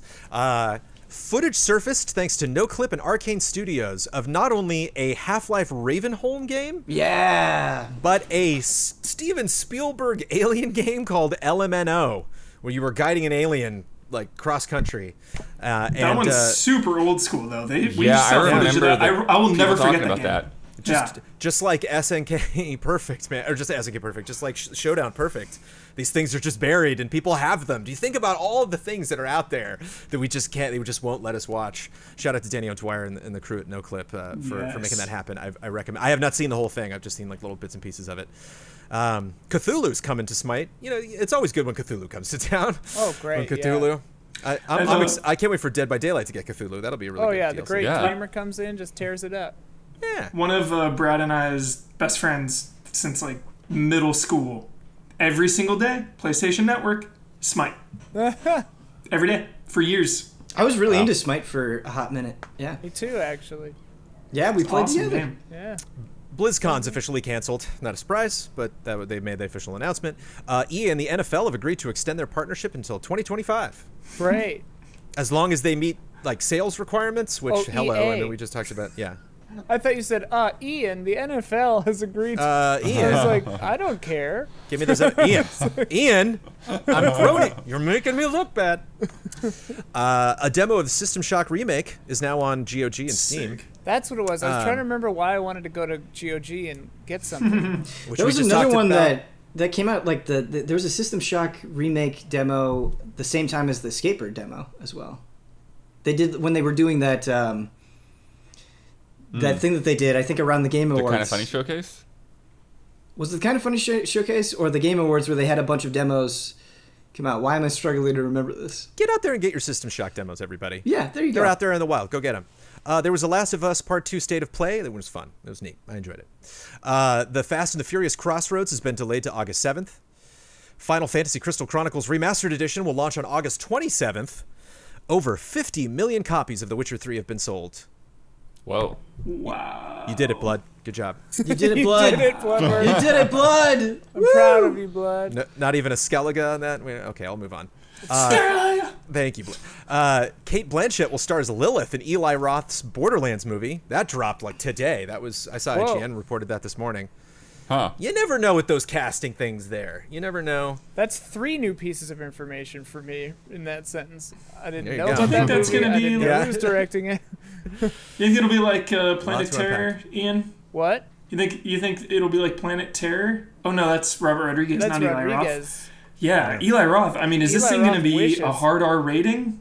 Like, I mean, We can only definitely hope. it's going to be R because of all the swearing. Probably. Yeah. But, yeah. And finally, according to Charles Randall on Twitter, the original Assassin's Creed added side quests 5 days before launch because the CEO's kid thought the game was boring. Video games, everybody. Video games. It's time for Love and Respect.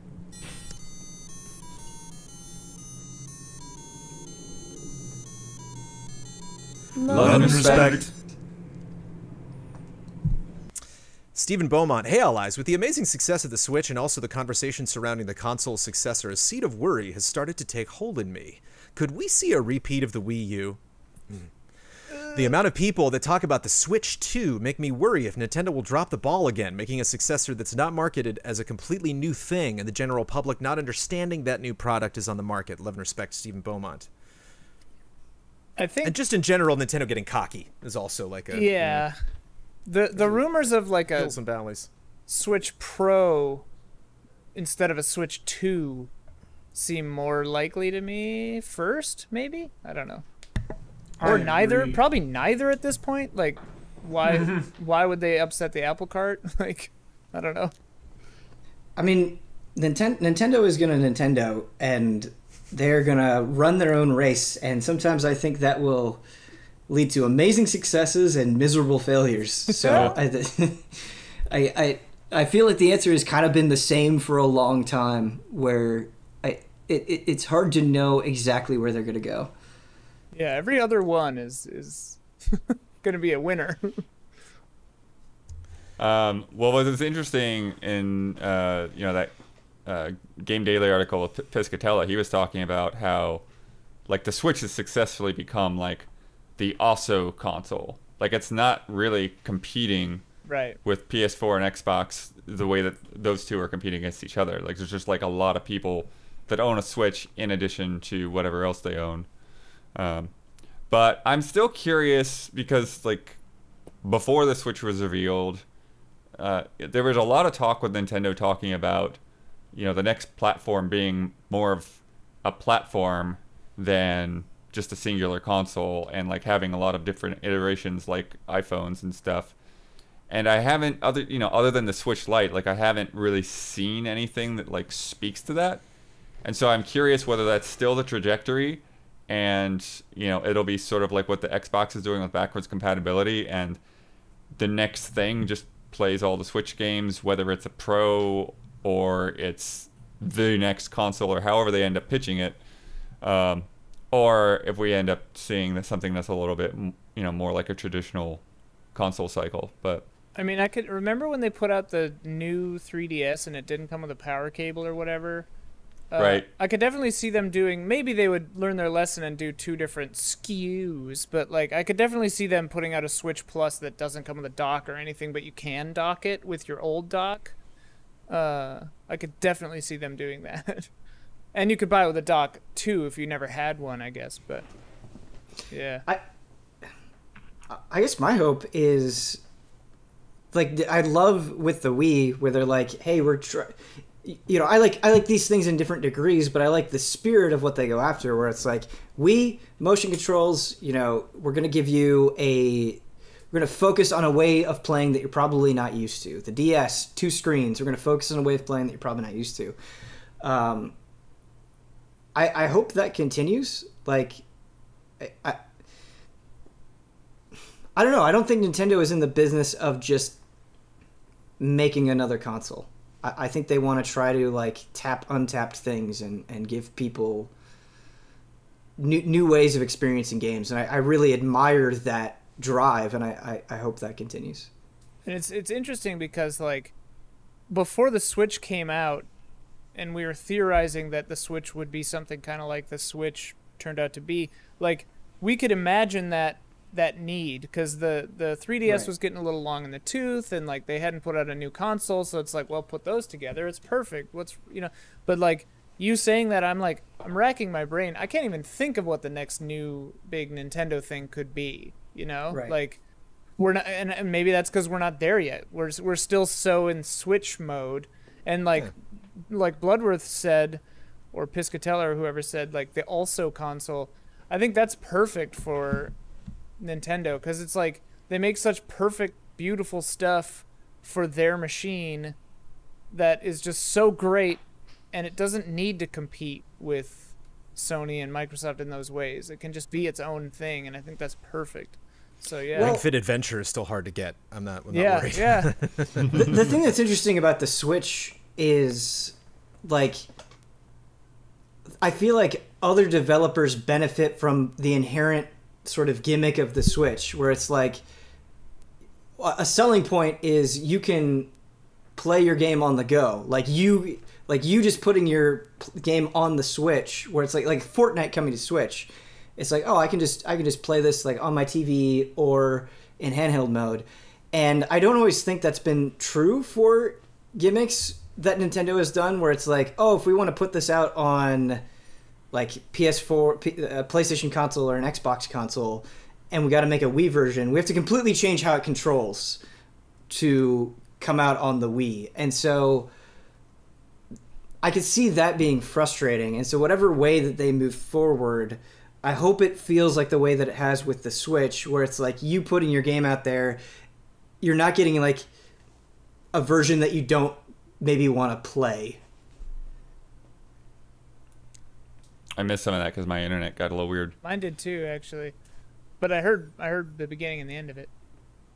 Ben, my internet's fine. I heard all of it, and I thank you for that comment. Cool. Jeez. Like, I even lost my train of thought because I was like, wait, I don't hear Ben anymore. Like, what's happening? Oh, was it? I wonder if it's on my end, but it I seems don't know, like 'cause Brandon, it told you me heard my us. connection was unstable. It told me So the it's same either- thing, which is weird. It's either our ISP around here or Zoom itself is being weird. I don't know. We This live nowhere podcast near is each other. unstable right now. All right. Yeah. let's collect ourselves, okay? Yeah. Collect. Let's play a game. Oh. From Sean Dupree, my dearest allies. It has been a while, but I thought it prudent to bring back an old game. Pitch it or ditch it. In case you've forgotten, you are to play the role of a high-powered video game executive. Your most valuable asset, your time. I'm stuck in an elevator with you, and I'm going to give you some ideas. You can say, pitch it, or tell me more, or ditch it. I never want to hear that again. Or if you're Brad, ship it. I know a lot of PS1 classics have been successfully remade recently, so I want to ride that gravy train. Here we go. You cannot change these. This is it. These are locked in. You can't be like, oh, that, but I would shit. Just pitch it or ditch it.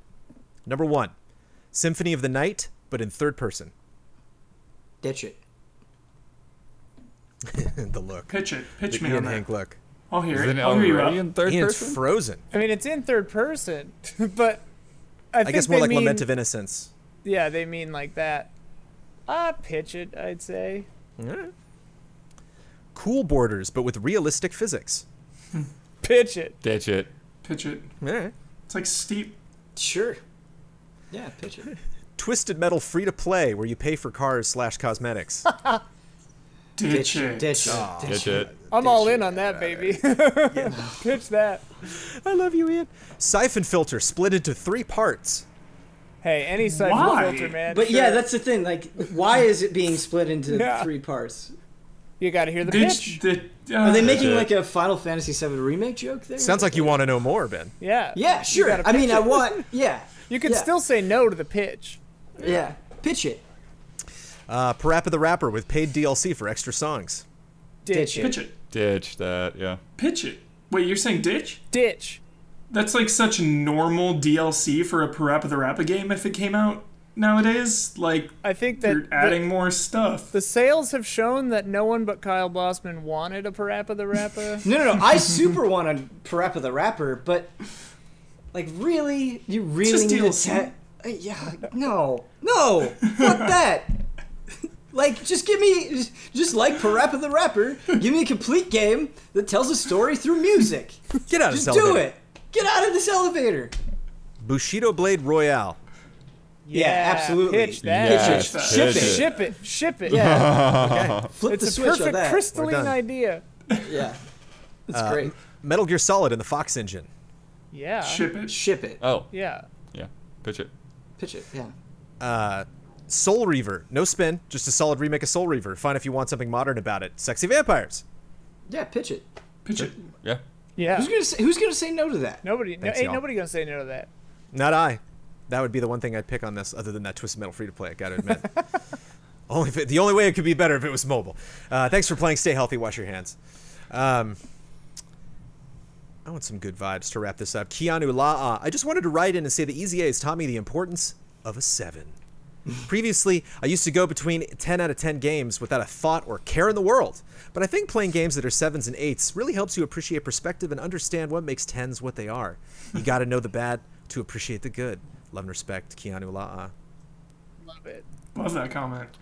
I was with him Comments until at he 10. said appreciate the play the bad.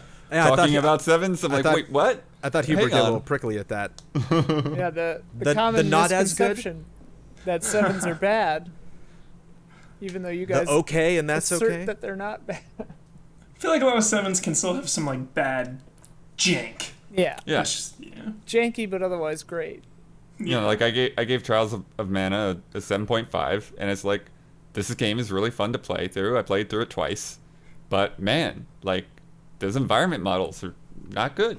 Yeah. Voice acting is not good. Like, just period. Gotta dock you. I love when somebody labels like bad voice acting in like a clip, or I love the shot logs from Blood, and I'm just like, I can't wait for this. There were some people you were like, is that Brad? And I'm like, I cannot wait to hear this guy. There was another character like 20 clips later. Is this guy Brad too? Like, They're all Brad. now, They're all now- Brad. I think I might have just sold a copy of Trials of Mana. It was just funny because it was If it Brad's was in there like those, twice, I gotta play it. you know, I was like literally like having flashbacks to the three of us on the couch. Because it just sounded like something Brad would pull when we come up across one of these random characters. It's time for bets. Next week's bet. Valorant launches on June 2nd.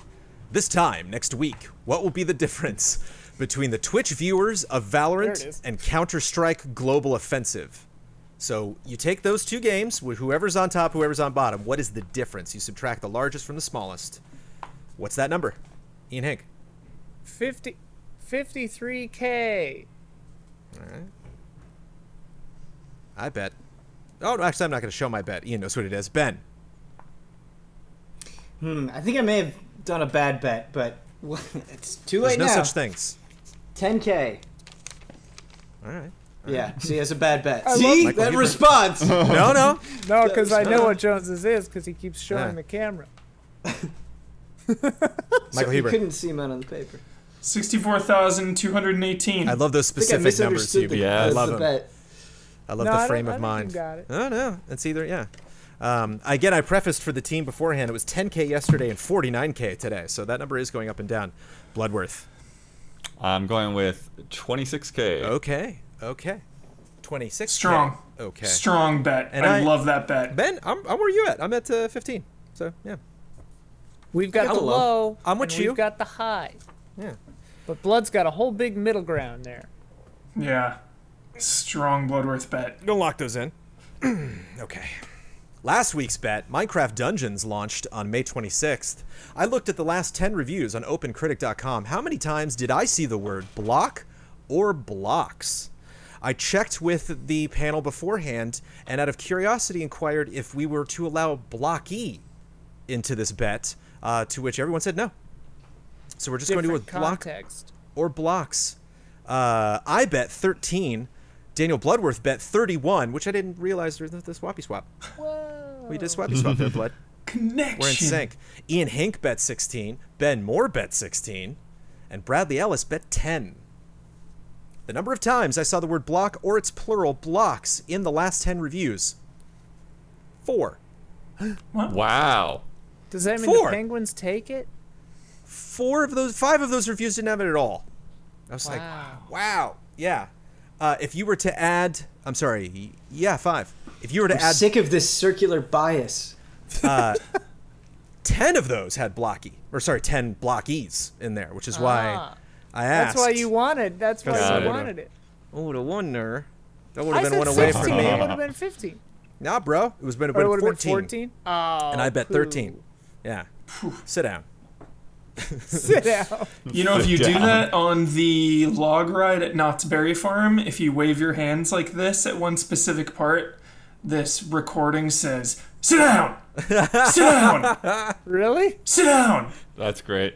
I got told to sit down on Pirates of the Caribbean once. I was very proud. Or calm down or something. Somebody was like, all right, you. It's like, whoa. I've definitely been rowdier on Haunted Mansion before, that's for sure. But Bradley Ellis took that one with his bet of 10 would be closest to 4, the lowest. So shout out to Bradley Ellis. And we don't have chairs, but we got blocks. Michael Huber is in that block. I couldn't tell, you see, because Jovial Penguins has not been on the board yet. Blood won that first bet. I won the second. Blood won that third. So I had to really think, how am I going to do this with that other team winning a bet for a change? So that's how we're going to do it. You stinker, Jones. Ain't I a stinker? Bringing those scores to Jovial Penguins 1. Get in there, Huber. What the shit? Everyone choked. Sorry. I made a Sorry. noise. Ben's Yeah, Sorry. doing got it. it. That was it. That was it, folks. That was on me. Astonished Scorpions 3. Well done, We Joe. need to rally the jovial I love penguins. this Yeah. Scorpions. I'm sorry. We For a gotta have, split like- second, I was like, what? We gotta have a workshop and figure it out. I still think we should just quote the Penguin from Batman Returns every time. Let me tell you about patreon.com/easyallies. Patreon.com/easyallies is where you would want to go to learn more about the allies, where you can also go to financially support the allies. If you heard some of the hopefully fun segments that we've had in the show, Gaming Gladiators at the top, Love and Respect, which we just did, where we take questions and concerns and games from our lovely community. All of that is at the $5 tier on patreon.com/easyallies. For $5, you also get this podcast 2 days early. You actually get it on the name of the podcast date. I bet people tune in, they see that YouTube video go up on Sundays, and they're like, that was 2 days ago. You can find out all of these news, so I we never aren't thought just about that. talking a couple days late you know, about the NPDs. We're talking several days late about the NPDs.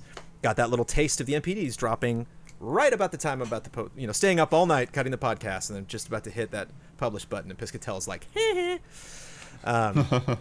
But and just for $1, you can get a bunch of exclusive shows. That $1 might get you something else too coming up. Might be a good time. Might be a good time in that June there. We're about to get into June. First week of June. It's like our you might. third tease there. To get a little something. Hey, Bloodworth. I noticed you're talking about Dead by Daylight. Is that because you've been playing it recently? Don't get too damn specific, Jones. I'm done. They're gonna figure it out. I'll talk it, but I will get specific about patreon.com/easyallies. And you know what? I just put up love and respect, obviously, for this podcast. We got the showcase coming up next month. We just did the Q&A. There's just a lot of different, you know, ways to get involved in Easy Allies, and kudos to all of y'all for managing all that stuff. I think we do a good job of really maximizing the unique community that we can have on patreon.com. So just go and check it out. And if you're like, hey, I don't have a job right now, I don't have money to give out to people, totally understand. But if you are interested in the Easy Allies as a group, it's a good place to get the info about us. People that are super invested in Easy Allies at the highest tier that we have available deserve a hearty shout out on this podcast. And we shall do so in this order. Remember, everybody, Ian going first. I'm going after Ian. Ben, you're going after me. Huber, you're going right on top of Ben. And Blood, you're very last. Shout out to Blue, Caleb Togi Crawford, L. Thanis, Greg the Dark Knight Kettering, and Jesse Blue. Shout out. Shout out. Shout out. Shout Shout out. out. Nice. I think we definitely got louder on the last two there. You don't have to lean super in. It's the only time you were on mic this entire episode. You were like the whole podcast. Yeah, he was always like, "Hey guys." Huber, those Huber syndrome thumbs, you're just getting like closer and closer to the camera. The beard's getting longer and he's getting closer. It's intense. So Huber, at a reasonable distance. Yes. Right From here. both the mic and the camera. There we go. Yes. Please wrap up this podcast. Yes, your buddy Brad won the bet there, but you get to, in his little square, in his Hollywood square, you get to promote any Easy Allies video you'd like to promote. You get the final word on anything you've disagreed with, want to reiterate, or just popped into your head. And you get to sign off with your trademark sign off. At Michael P. Huber. Video. That's not one of the things I said. That was egregious. That was an oversight. No? We're not doing entirely reflex. At the beginning of the show, we say everybody's Twitter handles, okay? I've been doing this for years, man. Jones got rid of it. It's a new era. Yeah, dude. All right. Hey, It's the attitude era. You got to give me one freebie, all right? You can't say... You can say whatever you want. That was your... but I will unfortunately have to say that was your final word on something. That was my warning. I get a warning. I get a warning. I get a yellow card before a red, Jones. And I am not putting up your lower third. I refuse. Yes. Please continue. Something I don't agree or disagree with is Silent Hill. Dude, come on. Let's get this franchise back. Let's stay positive. I know it's so easy to focus on Konami because they are not the best, especially lately.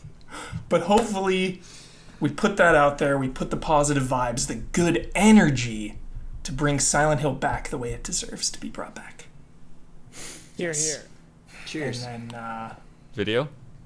video. Are we allowed to... I don't think you said your Twitter handle, did you? The video where I'm not allowed to... I can't hype it up because you guys already hyped it up.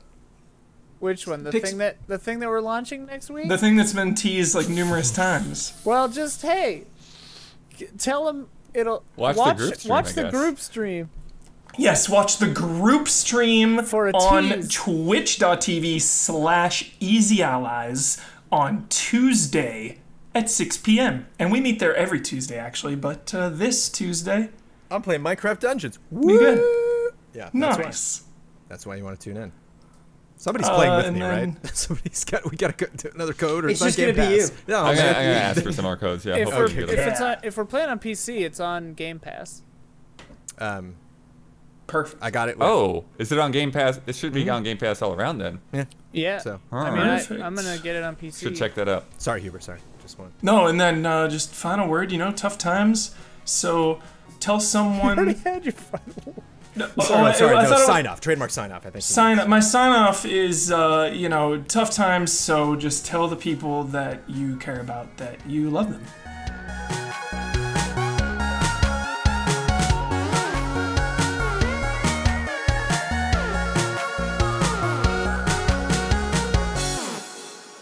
I'll tell you the power of anime. I don't think you said your Twitter handle, did you?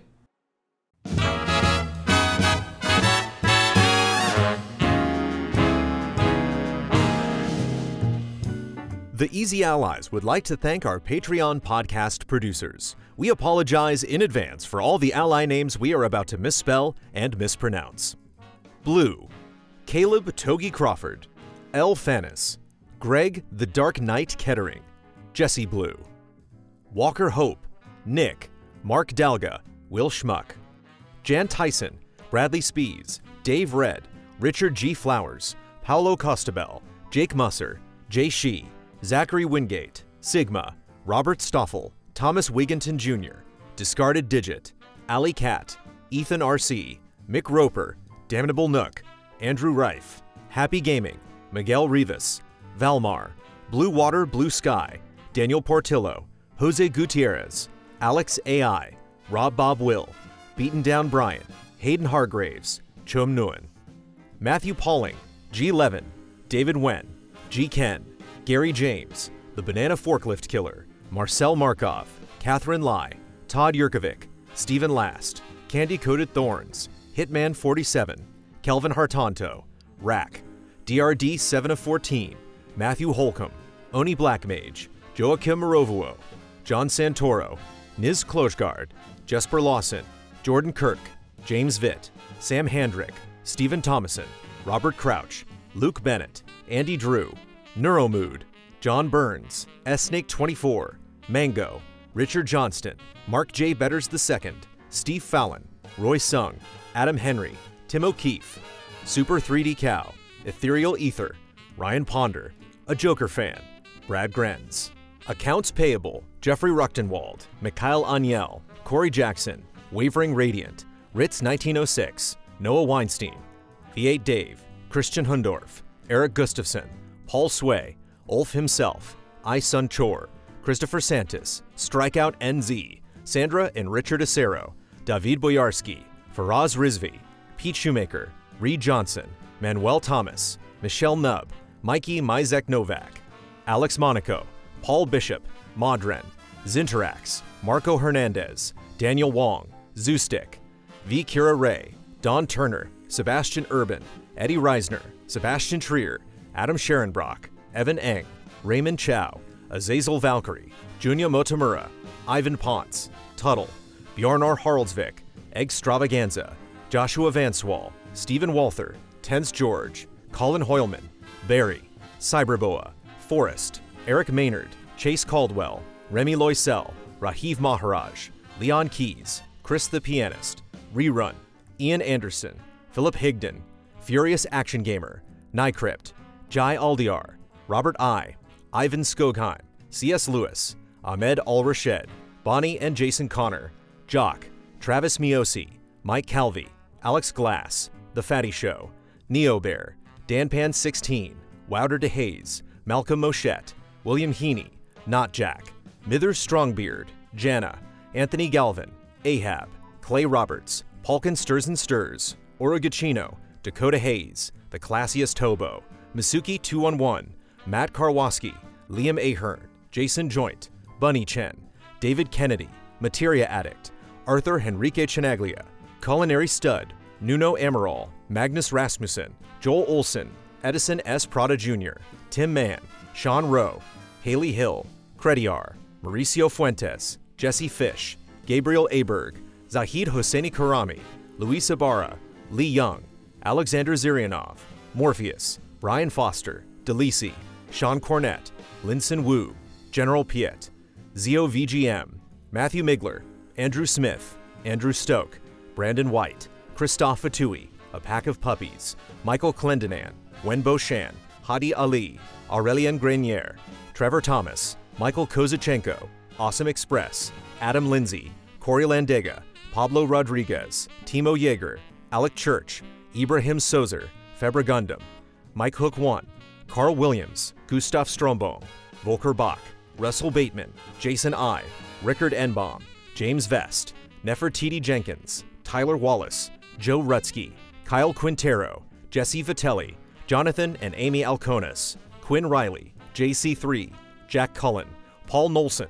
Isaac Swanson, Jameson Lapine, Max His Shame Turman, Jethrin, Bread Roll Art, Matt Ford, Joey Din, Splontot, Jordan Phillips, Ryan Wagner, Matthias Clare, Spencer Stevens, Jeffrey Murillo, Kevin Camposano, Trizac, Matt Ferguson, Jake in Japan, Sam Sorensen, Vincent Foliot, Michael Baloney, Michael Pliskin, Andy Marks, Tim Strothman, XWF Outlaw, Julius Garcia, Alex Lavanier, Gon Kef, Joel Short, Dimitri Zetas, Mazrim Tane, Ganzak 009, Helen Y, Jamison Anderson, Daniel Fuchs, Travis Kikowski, Megadet, Bard 91, Sneaky Gato, Blake Bonsack, W Crusher, Lion Crown 19, Tom Masterman, Jojo Denko, ZK, Jose Carlos Madrigal, Mr. Anarchy, Thomas Blaze Fauchereau, Andreas Risberg, Anti-Ataraxia, Dreams of Caffeine,